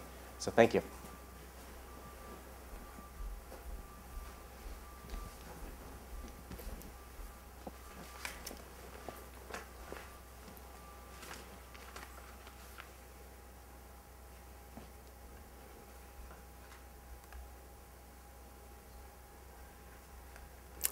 Good morning. So my title is a little different from the one in your program as well. I thought this was a little catchier. So this work is about the role of public records in the private sector, and specifically what I'm going to be referring to as corporate data brokers. And I'll explain that a little more as we go through. So practical obscurity is part of my title, and it's a good concept to keep in mind. This is a legal doctrine regarding the privacy and access to public records. Basically, the Supreme Court has said that there's an interest in privacy with respect to public records. Even though they're public and anyone can access them, it's worth preserving the relative obscurity of public records that comes from their being scattered around in different public agencies throughout the country. So this works well in a world of paper records, where these records about people's conviction history, their tax history, et cetera, is like in records throughout the country. They're kind of hard to access because you have to go to a physical building, search through some physical files. The doctrine doesn't work so well. It's harder to preserve that obscurity when you have digital records. You know, suddenly it's easier, faster to move things around, repackage it, etc. So in the past 20 years or so, private sector companies, these corporate data brokers, have been gaining prominence and getting a lot more business. They harvest data from public records, basically, repackage it, aggregate it, and sell it to, as in background check services, to employers, insurers, landlords, various people who need to know more about you. It's an extremely valuable service, and it confirms that your applicant is trustworthy, they're a safe investment. And for most of us, I mean, probably everyone in this room has had one of these background checks run on them. And most of you probably hardly noticed it because everything turned out all right. You got your job, you got your loan, whatever. And this work is being done in conjunction with my final project, where we're looking at how data moves from the public to the private sector, working specifically with the East Bay Community Law Center, which I'll explain that a little more later, what they do. So what's the problem in this picture? Well, a quote from one of my favorite movies: "We may be through with the past, but the past ain't through with us." So while if you have, a spotless record, it's fine. Not everyone has a spotless record. And even people with spotted records have sometimes reformed. But the negative information in public records doesn't just go away by itself, even after you've reformed, finished your probation successfully, had drug or anger management treatment, and years of good behavior. But there is hope. And this is where the East Bay Community Law Center comes in. They basically run a clinic where they help people get remedies for old convictions. Remedies are sort of a legal path for getting old convictions dismissed or sealed, and there are various ways you can do this. It's very complicated, but basically it means that they'll either note somewhere on your record that you reformed, that we're setting aside this conviction, or in certain circumstances you can actually get it erased. And it's like, it won't show up in most situations where you're applying for a job or a loan application or whatever. The problem is sometimes these remedied convictions seem to show up in background checks, and the Community Law Center has had several clients who have come in and thought they had something dismissed, but it showed up and they lost a job opportunity. and need help getting back on track. So basically, these are really big consequences for people. Lost opportunities, lost housing, lost jobs, and when things go wrong, they go really wrong. So there are very important policy and service quality considerations, data accuracy, that we need to look at. Sort of to give you a snapshot of where information is going in this picture, disposition records, the standing of the case, whether the person is guilty, whether they've had a dismissal, those originate at the courts, and private data brokers go into the courts and retrieve these records. We're not sure exactly how that works in every situation, and we know it's different in different jurisdictions. They aggregate this information, provide it to employers who are making hiring decisions. Employers pass those decisions on to job seekers, and sometimes if the decision is negative and the job seeker has a bad rap sheet, they'll go and seek a petition for remedy from the court, so it can just be an ongoing cycle. Next, I'm going to take a look at our roles and stakeholders in a little more detail. So we have the courts. That's Renee C. Davidson Court up in Alameda County in Oakland. Basically, as I said before, records begin here and they're stored here. In considering this as a service system, with courts and other public agencies, you have this really fraught, complicated question of who is the customer here, whose interests do they have at heart? And as with all public agencies, they have the public in mind. And that's not very useful, because who's the public? It's everyone, and it's all three of the other stakeholders I'm going to be talking about over the next few minutes. So the court kind of has to balance all these interests, and as you'll see, they are conflicting interests, and it's very complicated. And on top of that, courts often have limited resources in terms of man-hours, in terms of technical infrastructure, and they need to keep in mind this issue of access. At the very least, there is information in court records about victims, people who are vulnerable, and so they have to keep that in mind at all times. Data brokers are our next group. Collect, aggregate, and sell personal data. These are companies like ChoicePoint, Axiom, LexisNexis. ChoicePoint is probably the biggest player in this field. And they've actually agreed to talk with us a little for our project.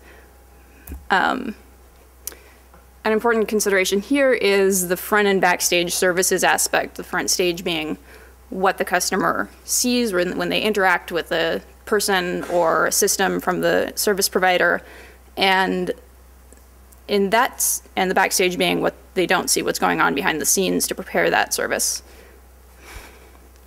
The front stage service, in this case, is that they deliver a report to a person, or about a person, based on information provided by the employer.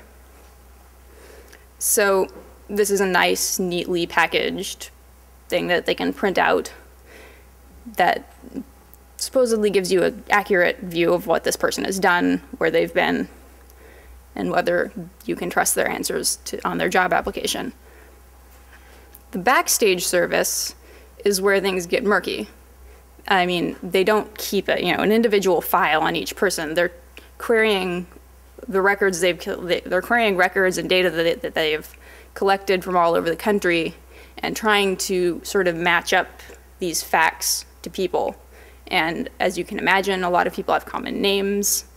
Things can get confused. There's not been, as far as I can tell, any major wide-scale study of the accuracy of data broker records. However, based on anecdotal studies that people have done by getting a bunch of their friends together and requesting their own records from these companies, there are a lot of errors. In one anecdotal sort of survey, they got 11 people to get their records, and all of them found at least one mistake. So, and these can be, minor mistakes like, well, I'm going to move on because I just got my 5-minute card. So, okay, employers. Employers are allowed to ask about convictions in certain circumstances, and it depends on the type of employer. And they generally will want an external check on this kind of information, especially if it's the kind of job where you're going to be in contact with vulnerable populations. And, that's legitimate. They need to avoid liability for hiring people who might put their customers at risk, who might put their business at risk.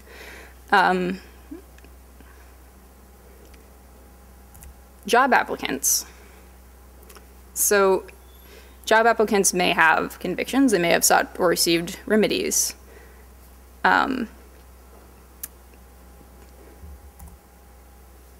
Assuming that the applicant has put everything in order and that they're applying in good faith and they're not going to pose a risk, or they don't think they're going to pose a risk to the employer. There's a concern for accuracy and timeliness of the data on the background check. The interesting issue with job applicants, though, is unless some negative information turns up on their application and they're denied employment because of it, they usually don't think about the existence of these companies, of data brokers. I mean, I've talked to a lot of people who are like, really? And it's, people at first are like, wow, there are companies that do this, and suddenly it makes a lot of sense. Of course there are companies that do this. You get background checked for tons of stuff now. And so this sort of makes for an inherently negative service experience because, people, they find out that this conviction that they thought was taken care of is showing up on their background check, and they're like, where'd you get that? And you change it, but the data broker can't actually change the information. All they can do is tell the applicant, this is where I got it, and you're on your own. So policy can provide an important framework for data brokers as service providers. Currently, there's not large-scale, detailed federal legislation on this.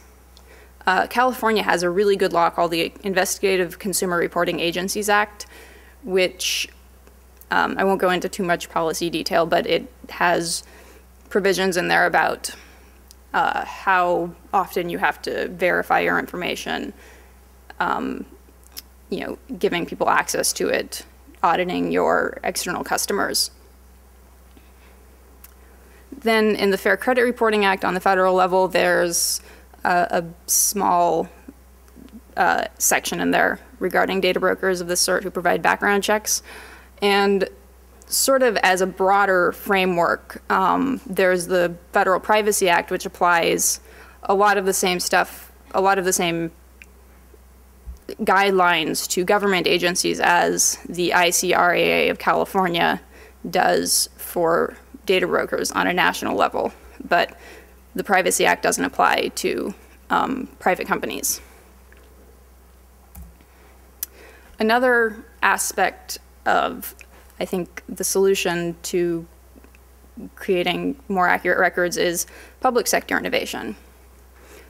Courts need to have technology infrastructure that ensures accurate and timely data, and they need to have appropriate access restrictions to make laws meaningful. Many states are developing such systems right now. This is largely in response to September 11th, and a lot of the impetus comes out of the law enforcement side, but there will be benefits on the court side and getting remedies and disposition data and such. One standout is Colorado has an integrated criminal justice information system that has caused like drastic improvements in the accuracy of disposition data held at different agencies. So the rate at which the disposition on a case matches between, say, the courts and the correctional institutions and law enforcement has gone way, way up from like 12% before the system was implemented to 90% 10 years later. California also has a long-range plan to integrate court information systems. So summing up, better legislation, better public information systems infrastructure, and I will take questions now.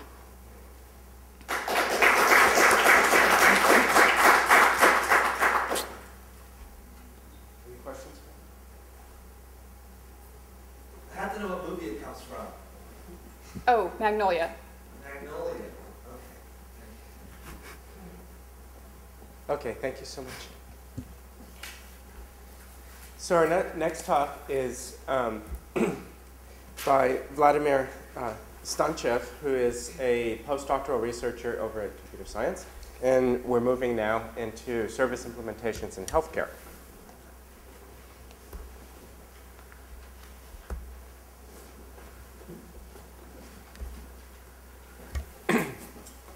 So, hello everybody. I'm staying actually at the ICSIE in Berkeley as some kind of sabbatical from my actual duties at the TU Berlin. And we have at TU Berlin something that's similar to the ISD program here. And that's something we call public services, so I want to introduce that a little bit.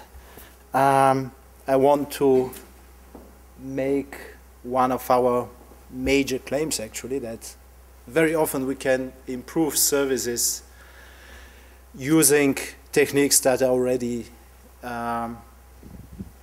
employed in sectors as logistics, as industrial production.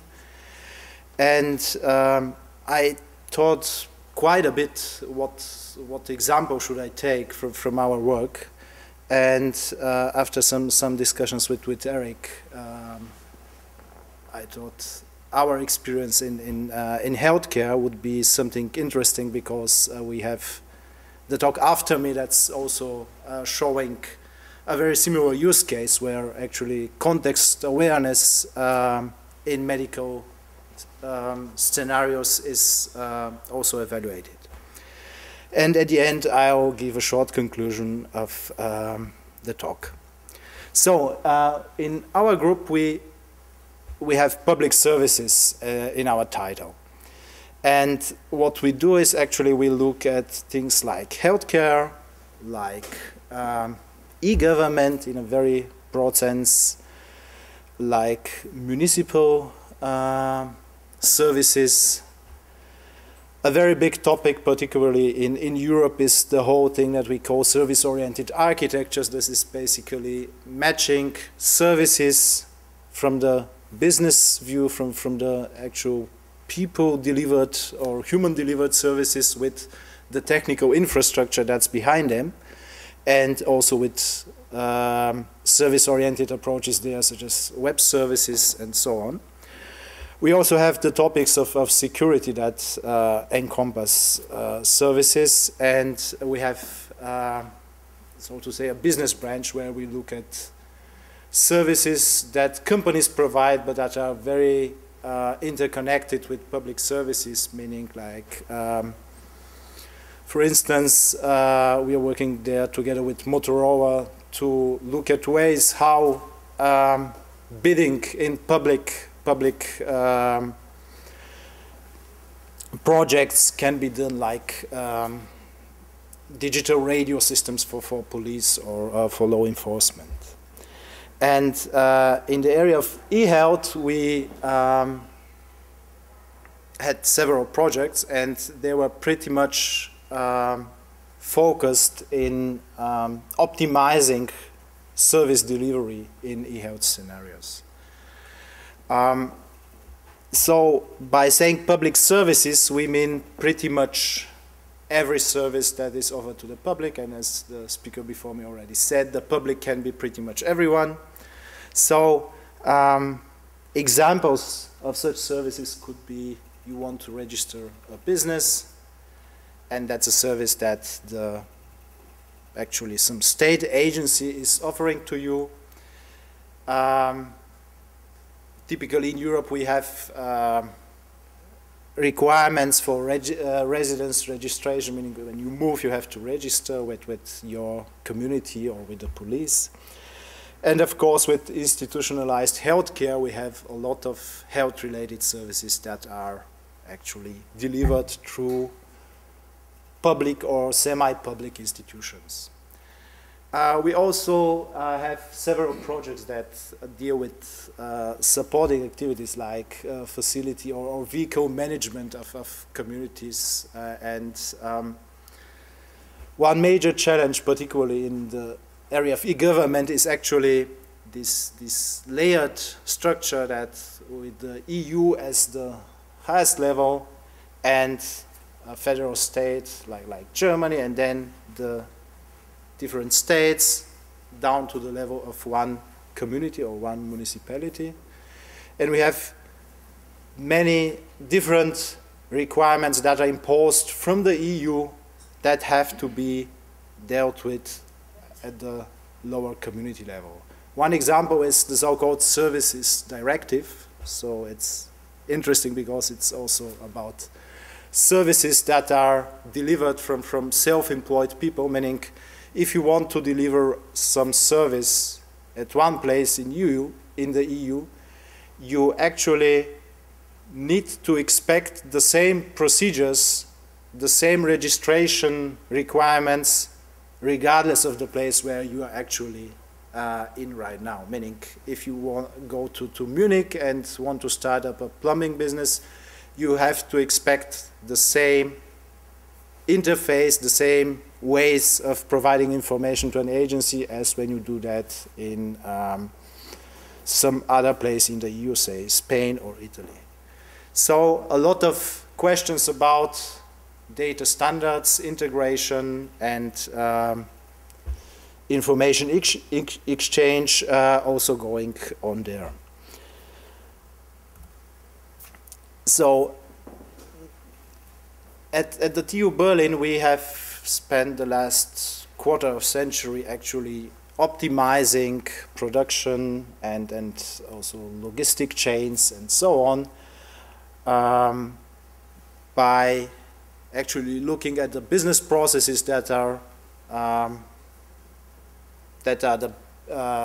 used to accomplish such a production or to deliver a service, and to by defining ways how you can optimize them. So when we first started, we thought actually there's no need to reinvent everything. There are a lot of proven concepts that we can take from there. And what our approach is something that's actually a gradual approach. We first look at how agencies are operating right now. What are their current activities and processes? We try to define optimized processes by actually interviewing experts in this particular field, say in banking or insurance and so on. And we come up with some kind of ideal process. And there are several aspects of how you implement this ideal process, meaning you employ IT-supported automation. Automation was also a very important issue in several talks of the talks today. So we want to actually focus on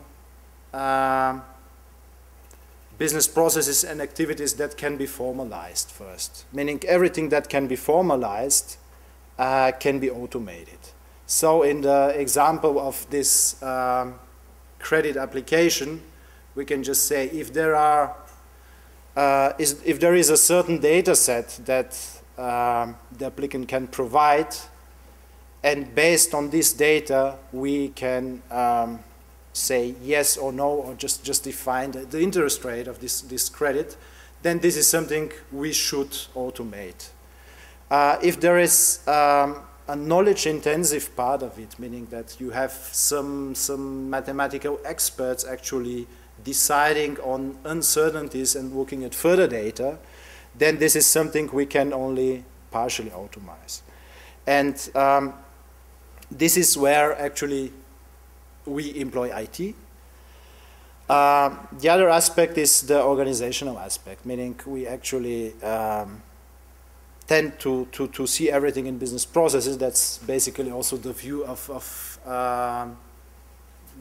the main consulting companies worldwide. And with a process view, you have more clear responsibilities. You have, say, people that are process owners, people that are responsible for certain performance indicators of a process. So there is a lot more transparency going on. And the third aspect that I have tried to visualize here with this clip art is actually the motivation of people. People are often underperforming due to non-present and not enough motivation. This is not only monetary, but people are often more motivated by certain intracollegial acknowledgements or some. They should feel that it is important that what they do, and this is the third part of our view of actually implementing service delivery. So when we apply this to different sectors, there are a lot of different motivations, and for the healthcare, I tried to make a small summary from issues of McKinsey Quarterly from the last couple of years, and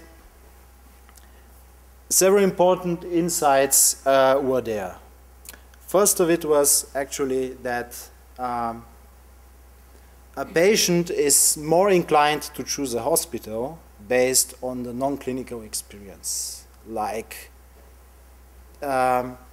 were they able to keep a time that they promised in Mink. Come to us for a visit that will take half an hour at noon, and he stand there and waited for an hour before this happened.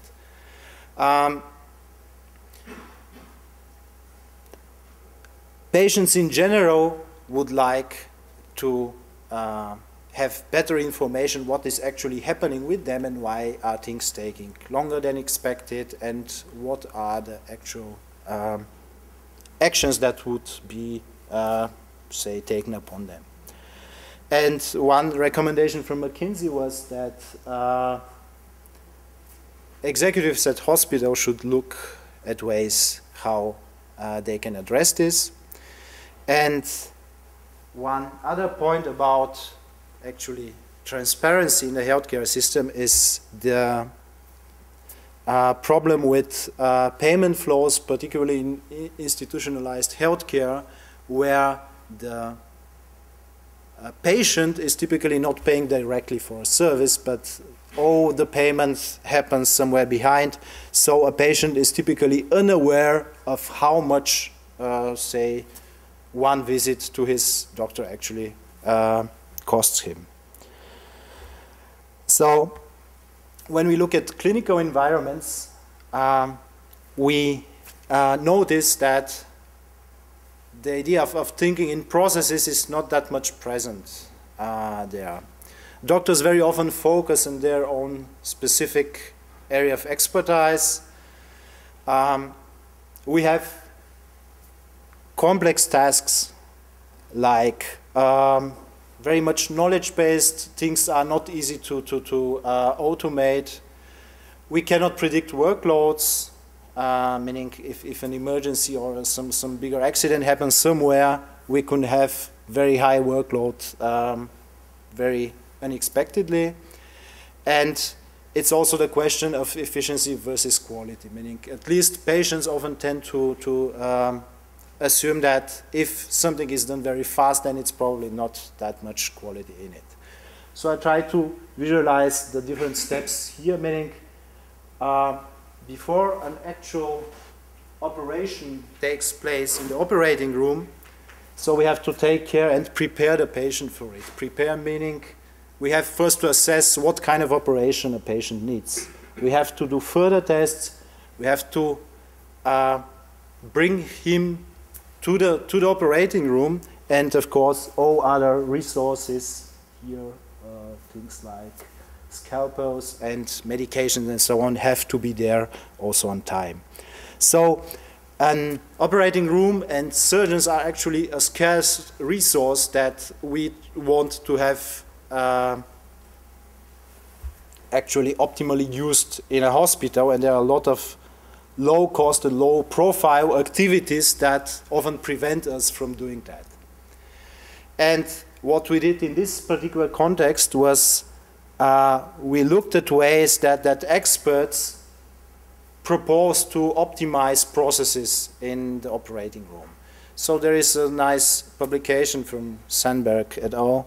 That actually proposes such an optimized layout for an operation room. And we simply took that.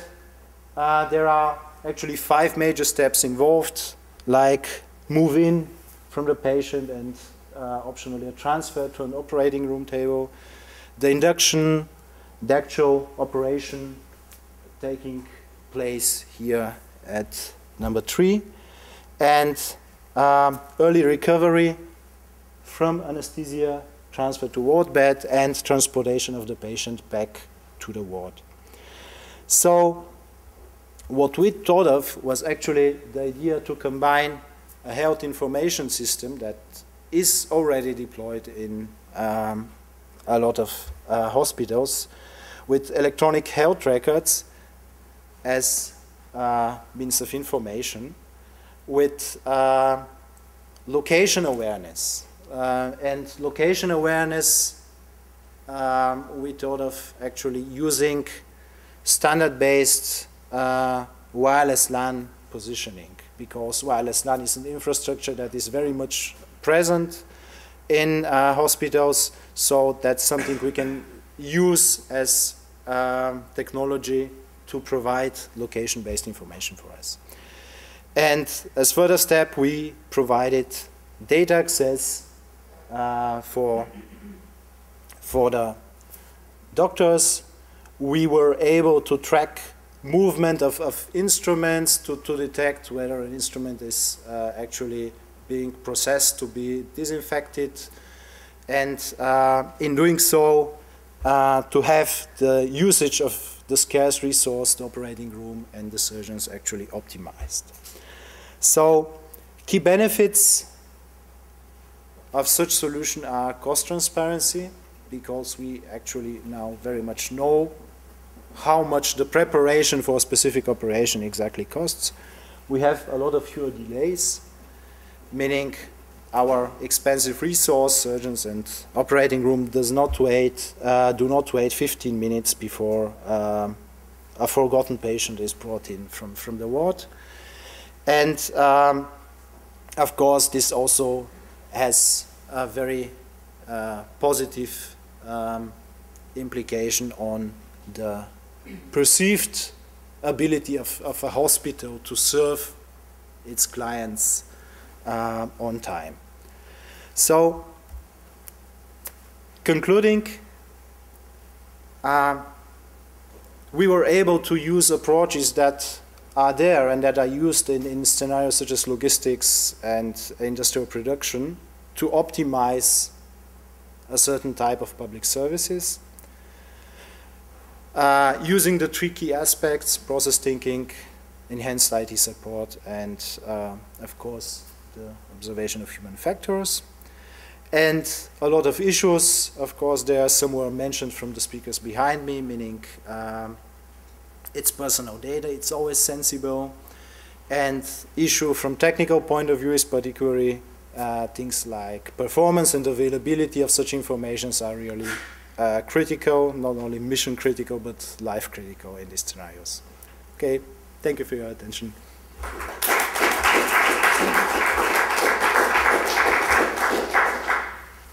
Just want to apologize for garbling up the title. Sorry about that. Oh, and we no have problem. any questions? Yeah, Chris. That's a really interesting example. So when you deployed this system, then did you have metrics that actually measured the patient satisfaction or efficiencies that were built into the process? Before that, actually, not that much, meaning the whole idea of process thinking is still not that much present. Meaning doctors typically assume that there is a certain number of processes that should take place before they can cut and certain amount of processes that need to be done afterwards. But they typically didn't care that much. And we were able to do this case study with a private clinic where actually the motivation of the administrative directors were not that much different from the motivation from the surgeons. So after that, we were able to assess these things and actually made the case when compared to similar metrics taken from other hospitals. So, but this is the big problem that actually people that come to us from hospitals are very much aware of all the symptoms, but they don't have a clear metric how much goes wrong actually. But they are very much aware that a lot of things go wrong, so they actually don't need a metric. Anybody else? Okay, well, thank you so much. Well, thank you. So our last presentation is going to be delivered by Jill Blue Lin, and it's a presentation and collaboration by also including Zach Gillen and Kate Arndt, and on a very closely related topic around MD notes and healthcare services. Thank you.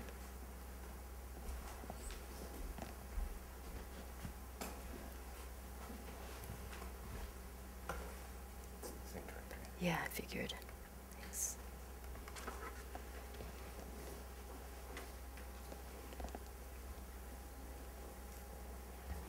Okay, my presentation is called MD Notes, Designing an Information Service for Public Hospitals. This presentation is based on a final project report by my team members, Catherine Ahern, Zach Gillen, and myself, Jill Blue Lin. Our advisor is Bob Glushko. The project clients are two public hospitals, Highland Hospital and San Francisco General Hospital. These both are public hospitals, so they have limited funding. And we chose them partly because they have very similar IT systems, which makes it easier for us to work with. We have some primary stakeholders, the clinicians, which are the physicians and nurses, who will primarily be using the system. In addition, the secondary stakeholders are the finance and billing departments, the IS department, and the administration. And these all support the doctors, as well as use the information to do financial and billing information. In supporting our design for this system, we did contextual inquiry interviews, and we talked to a wide range of people who had responsibilities around progress notes. Anyone from the vice chairman of surgery to assistant managers to some residents and nurses. On the secondary stakeholder side, we also talked to the director of medical information services and some people from accounting departments. All of us have had the either first or secondhand experience of waiting for a very long time in a hospital waiting room. There are many reasons for this, but as we'll see later on in the presentation, one of the main reasons is physicians actually have to spend a lot of time looking for a patient's record. It's important for the physician to have a good context of where that patient's coming from, and therefore he or she likes to look at the patient's medical record before the patient encounter. This is a diagram of a medical record, and you'll see there's a lot of information that can go in there. There are operative reports, which is a summary of what happened during an operation, radiology reports, a summary of x-rays. What we're primarily focused on is progress notes, and we'll see what that is in just a few minutes. Okay, one of the problems is that the healthcare industry is moving from using paper charts to store patient information and electronic records to store information.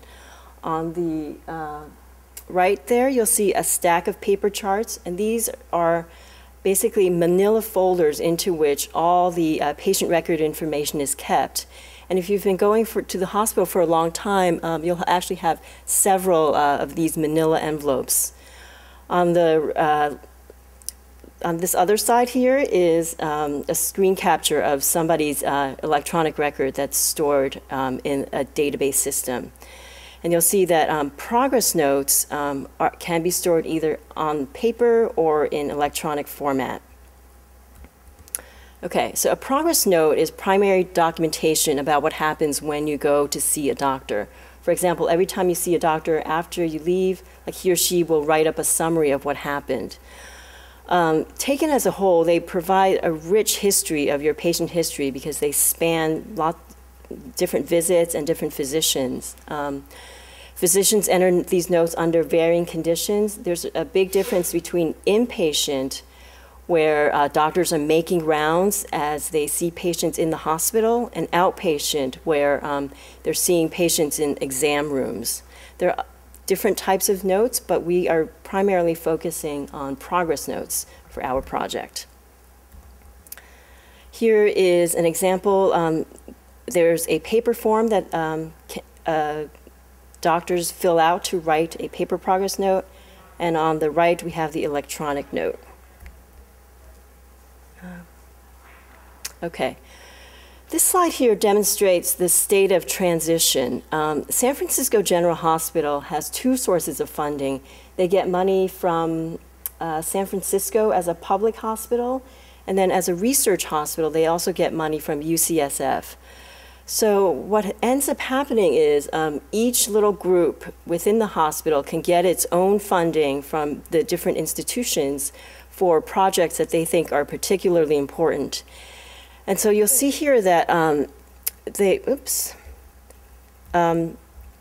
mostly doctors write notes by hand, like 70% of the time all notes are written by hand.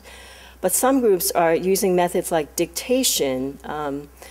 There's one example where WebMedics, a company that takes dictations and then turns it into transcription, and the way that they do it, this actually is compliant with the hospital's electronic system, and so the record can then be stored electronically. But there's another example used by the trauma and critical care services where they're using a different provider to do dictation and transcription. And as a result, this provider doesn't provide the transcription in a format that can be mapped to the electronic medical record system. And so this is stored, it essentially becomes part of the paper record. And you'll see that that's true for speech recognition as well. So this is just a really good way to see how many different methods people are using to write progress notes.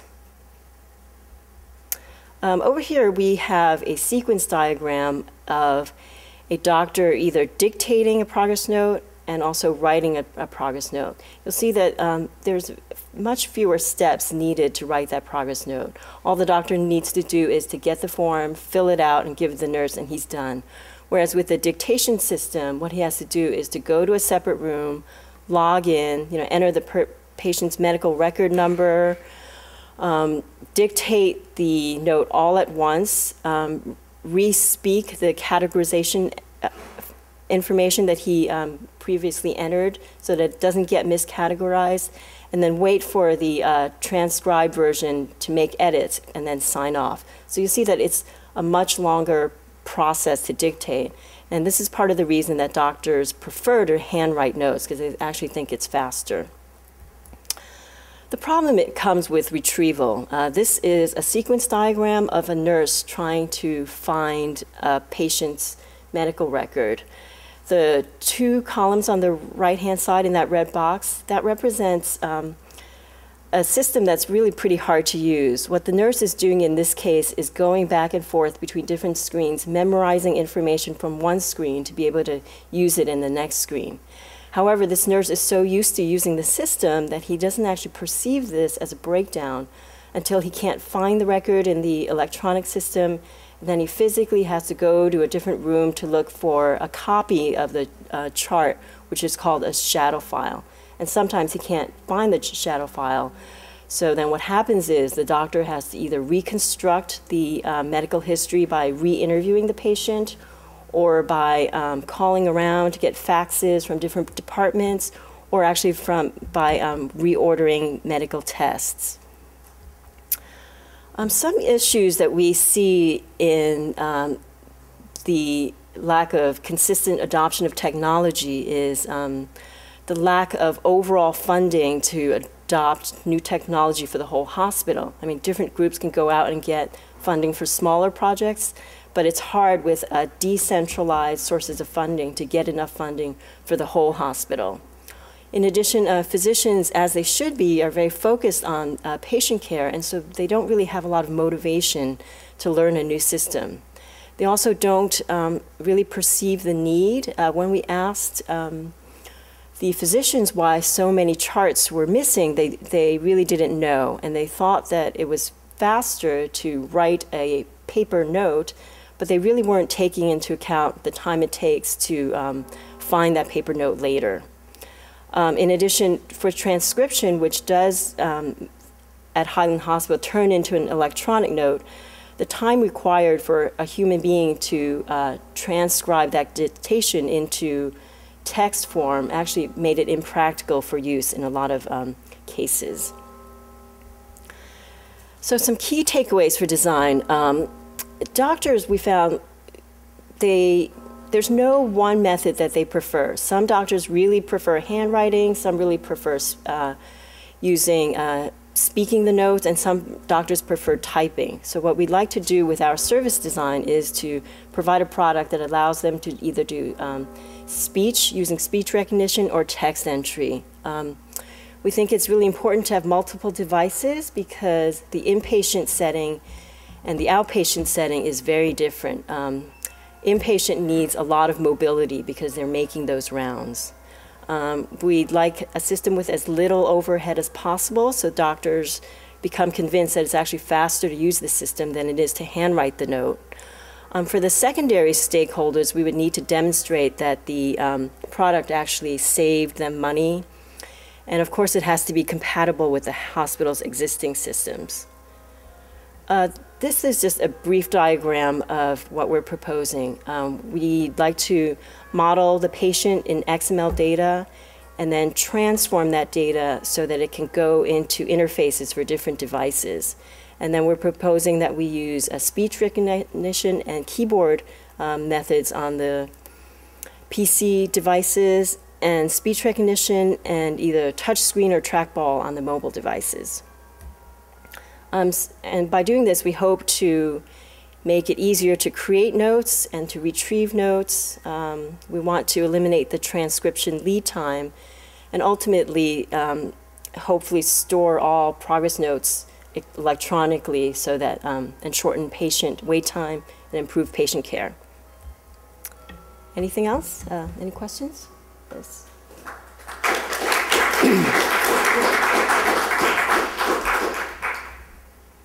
First of all, I'm just thrilled by that you're doing this project. It's a tremendous undertaking, and I can see a lot of benefits to a lot of people. But it's funny, as when you said finding that little scrap of paper later, that's the thing that really hit me.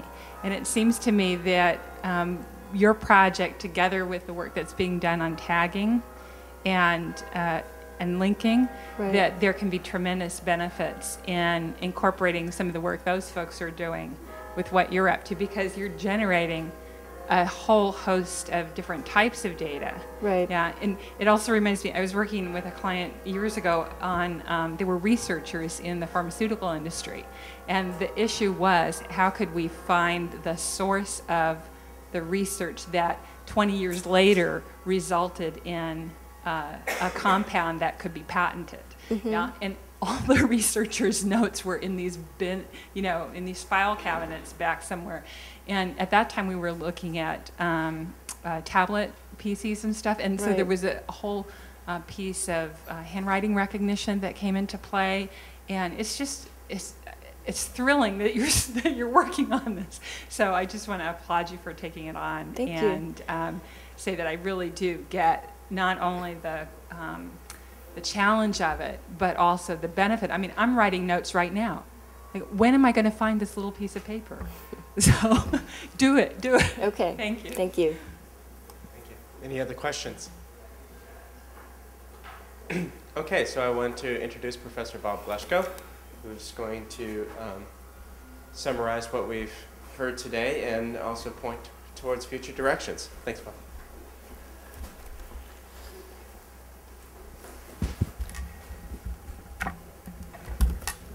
I don't need the, I didn't make slides in the last 30 seconds, I made some notes.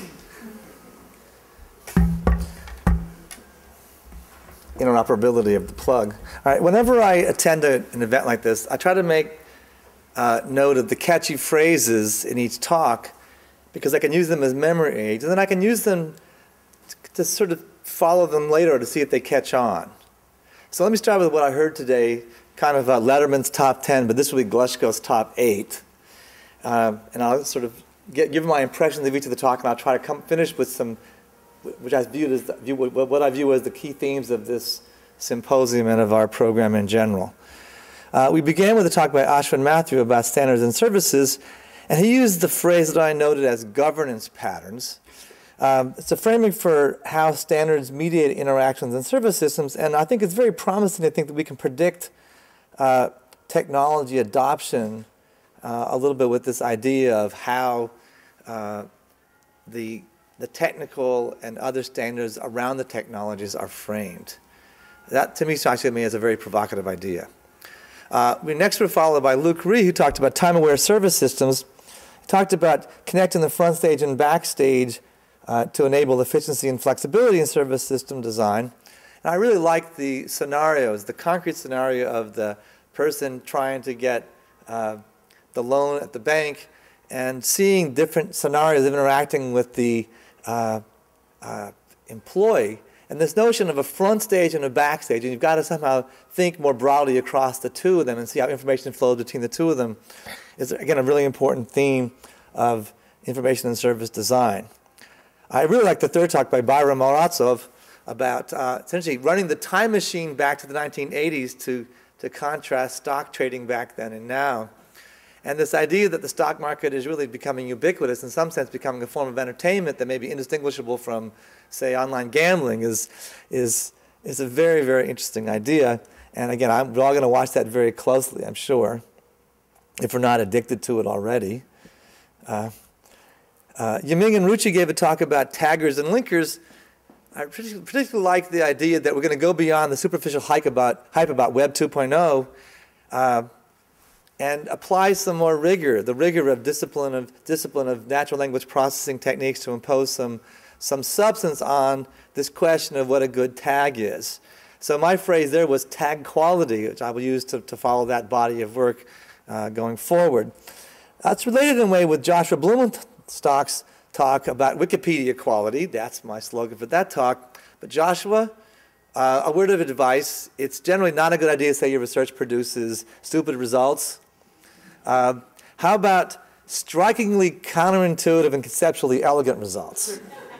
That might be a better way to say it than my work provides stupid results. So I was really impressed by the strikingly counterintuitive and conceptually elegant result that the length in the words is a better identifier of featured articles than these more intelligent and obvious conceptually clunky results that other people have proposed. Evan Test Avala's talk on justice, information, flow or public data information flow in the justice system was refreshing and scary at the same time. After several talks about how fast information moves or changes, it was an intriguing shift to hear that information was not moving or changing fast enough. But I was encouraged to see a project with the compassionate goal to apply the information service design concepts and methods to helping people who have been harmed by problems with information quality. So to you, Evan, and your team, thank you for doing good things. You know, you're a good person, okay? But the phrase there that I noted was this phrase about the past doesn't go away even when you want it to go away. And that's, you know, sobering, and I guess we all need to think about that more. Those of you who are using MySpace today and things, ought to think about whether you want the past to someday go away. Vladimir Stanchev's talk seemed out of order to me. I would have put it third because it really seemed to follow, for me, the other talks about service systems and creating a service science by applying concepts from other disciplines to the service sector. I was struck there by the challenges to effective delivery of services posed by layered government. So that's my phrase for that talk. And the fact that the perception of service quality in the public sector is shaped by, in the hospital sector, is shaped by non-clinical patient experiences like scheduling and payment. It's a very compelling argument for a service system perspective. It says you can focus on what you think your core business is, your core competency is, but if it's connected to other things, they will contribute to the quality of experience that your service recipient has. And that's probably not something we pay enough attention to. And finally, Jiblu Lin's talk about Project MD notes. She used this phrase that I wrote down because I thought, well, that's too damn polite. Decentralized funding for new healthcare technology. It's a very polite way to describe what I would view as a desperate scramble for money that's plaguing the public sector hospital system. And again, I guess I understand better why the quality of service in the healthcare service system is as poor as it is. I'm more sympathetic to doctors and nurses now, but the system is broken. And fortunately, this kind of project gives us some hope that we might someday fix it or at least improve it. Well, let me look at the recurring themes in those 8 talks. In some ways, I think it's audacious to define an information service design program that purports to deal with such diverse aspects of information and service design as you heard today. There's a real fundamental overloading of what the concept of service is. Many of the concepts, techniques, and classes we teach about service and operations and services emphasize and originate in person-to-person services. But many of those concepts don't really fit very well when you start trying to apply them to automated services, self-services, or services where you have automated processes doing services for each other, or web-based intensive services, and so on. So I'm struggling to say, does service, when we say person-to-person service, and service when we say service architecture or web-based service, are those just homonyms that happen to have the same pattern of words, service? Or are there really something conceptually coherent there? And I don't think we're going to make any real progress toward a science of services if we don't find some abstractions that unify them or that establish clear boundaries and applicability between them. So that's the goal of the ISD program. And the idea of service system really seems to be onto something there, because it really is a theme that we can apply to technology adoption, to financial services, to the criminal justice systems, to e-government, to healthcare, and it provides insights at all those different contexts. And so there may very well be, we may be making some progress toward a science of services, and that's clear that service systems is going to be a key part of that. A second key theme, I think, is that we're making progress toward the science of services by bringing in concepts from other disciplines, traditional engineering disciplines, into this new service science. And here this concept of front stage and backstage seems very useful to bridge the user experience kind of aspects with those of the more traditional implementation, back-end kind of concepts. And by this idea that a key way to address service systems is to bridge the front stage and backstage by sharing information. Here I was really struck by Andrea Mowitt's comment that more transparency of information at the front stage is not always desirable. So this is interesting because it might undermine discretion of the service provider. So there's going to be some really interesting research to be done there about understanding the trade-offs of information exchange versus and empowerment as a result, as well as the kind of negative empowerment of now knowing too much that you don't want to necessarily reveal to your service customer. So again, it's very, very promising. Some of the papers apply these concepts like time efficiency and optimization to the front stage experience. The third theme is what I might call the emergence of Web 2.0 science. And I now have more confidence that that's not an oxymoron. It's encouraging to see that if while one of the defining things of the information and services economy is that information moves and changes much more faster, at least it's getting to be more computable. And we're getting much better at doing the right computations to get insights, even if they turn out to give us strikingly counterintuitive and conceptually elegant results, as opposed to complicated ones. Remember that phrase, never say stupid work again. Okay, and at the risk of abusing this idea of Web 2.0 science, let me conclude on a more personal note. I really enjoyed this morning. I really enjoyed listening to these presentations because they illustrate a kind of intellectual mashup. That's a Web 2.0 word, people, all right? That's going on in this information and service design program. And if I wasn't already part of it, I would want to be part of it now, because this is really, really cool things going on. So for those of you who are not part of this as students or as partners or sponsors, I really encourage you to become part of the information service design program. And with that, thank you very much for coming. Enjoy the talks on the web and the papers and so on. Thank you, Bob.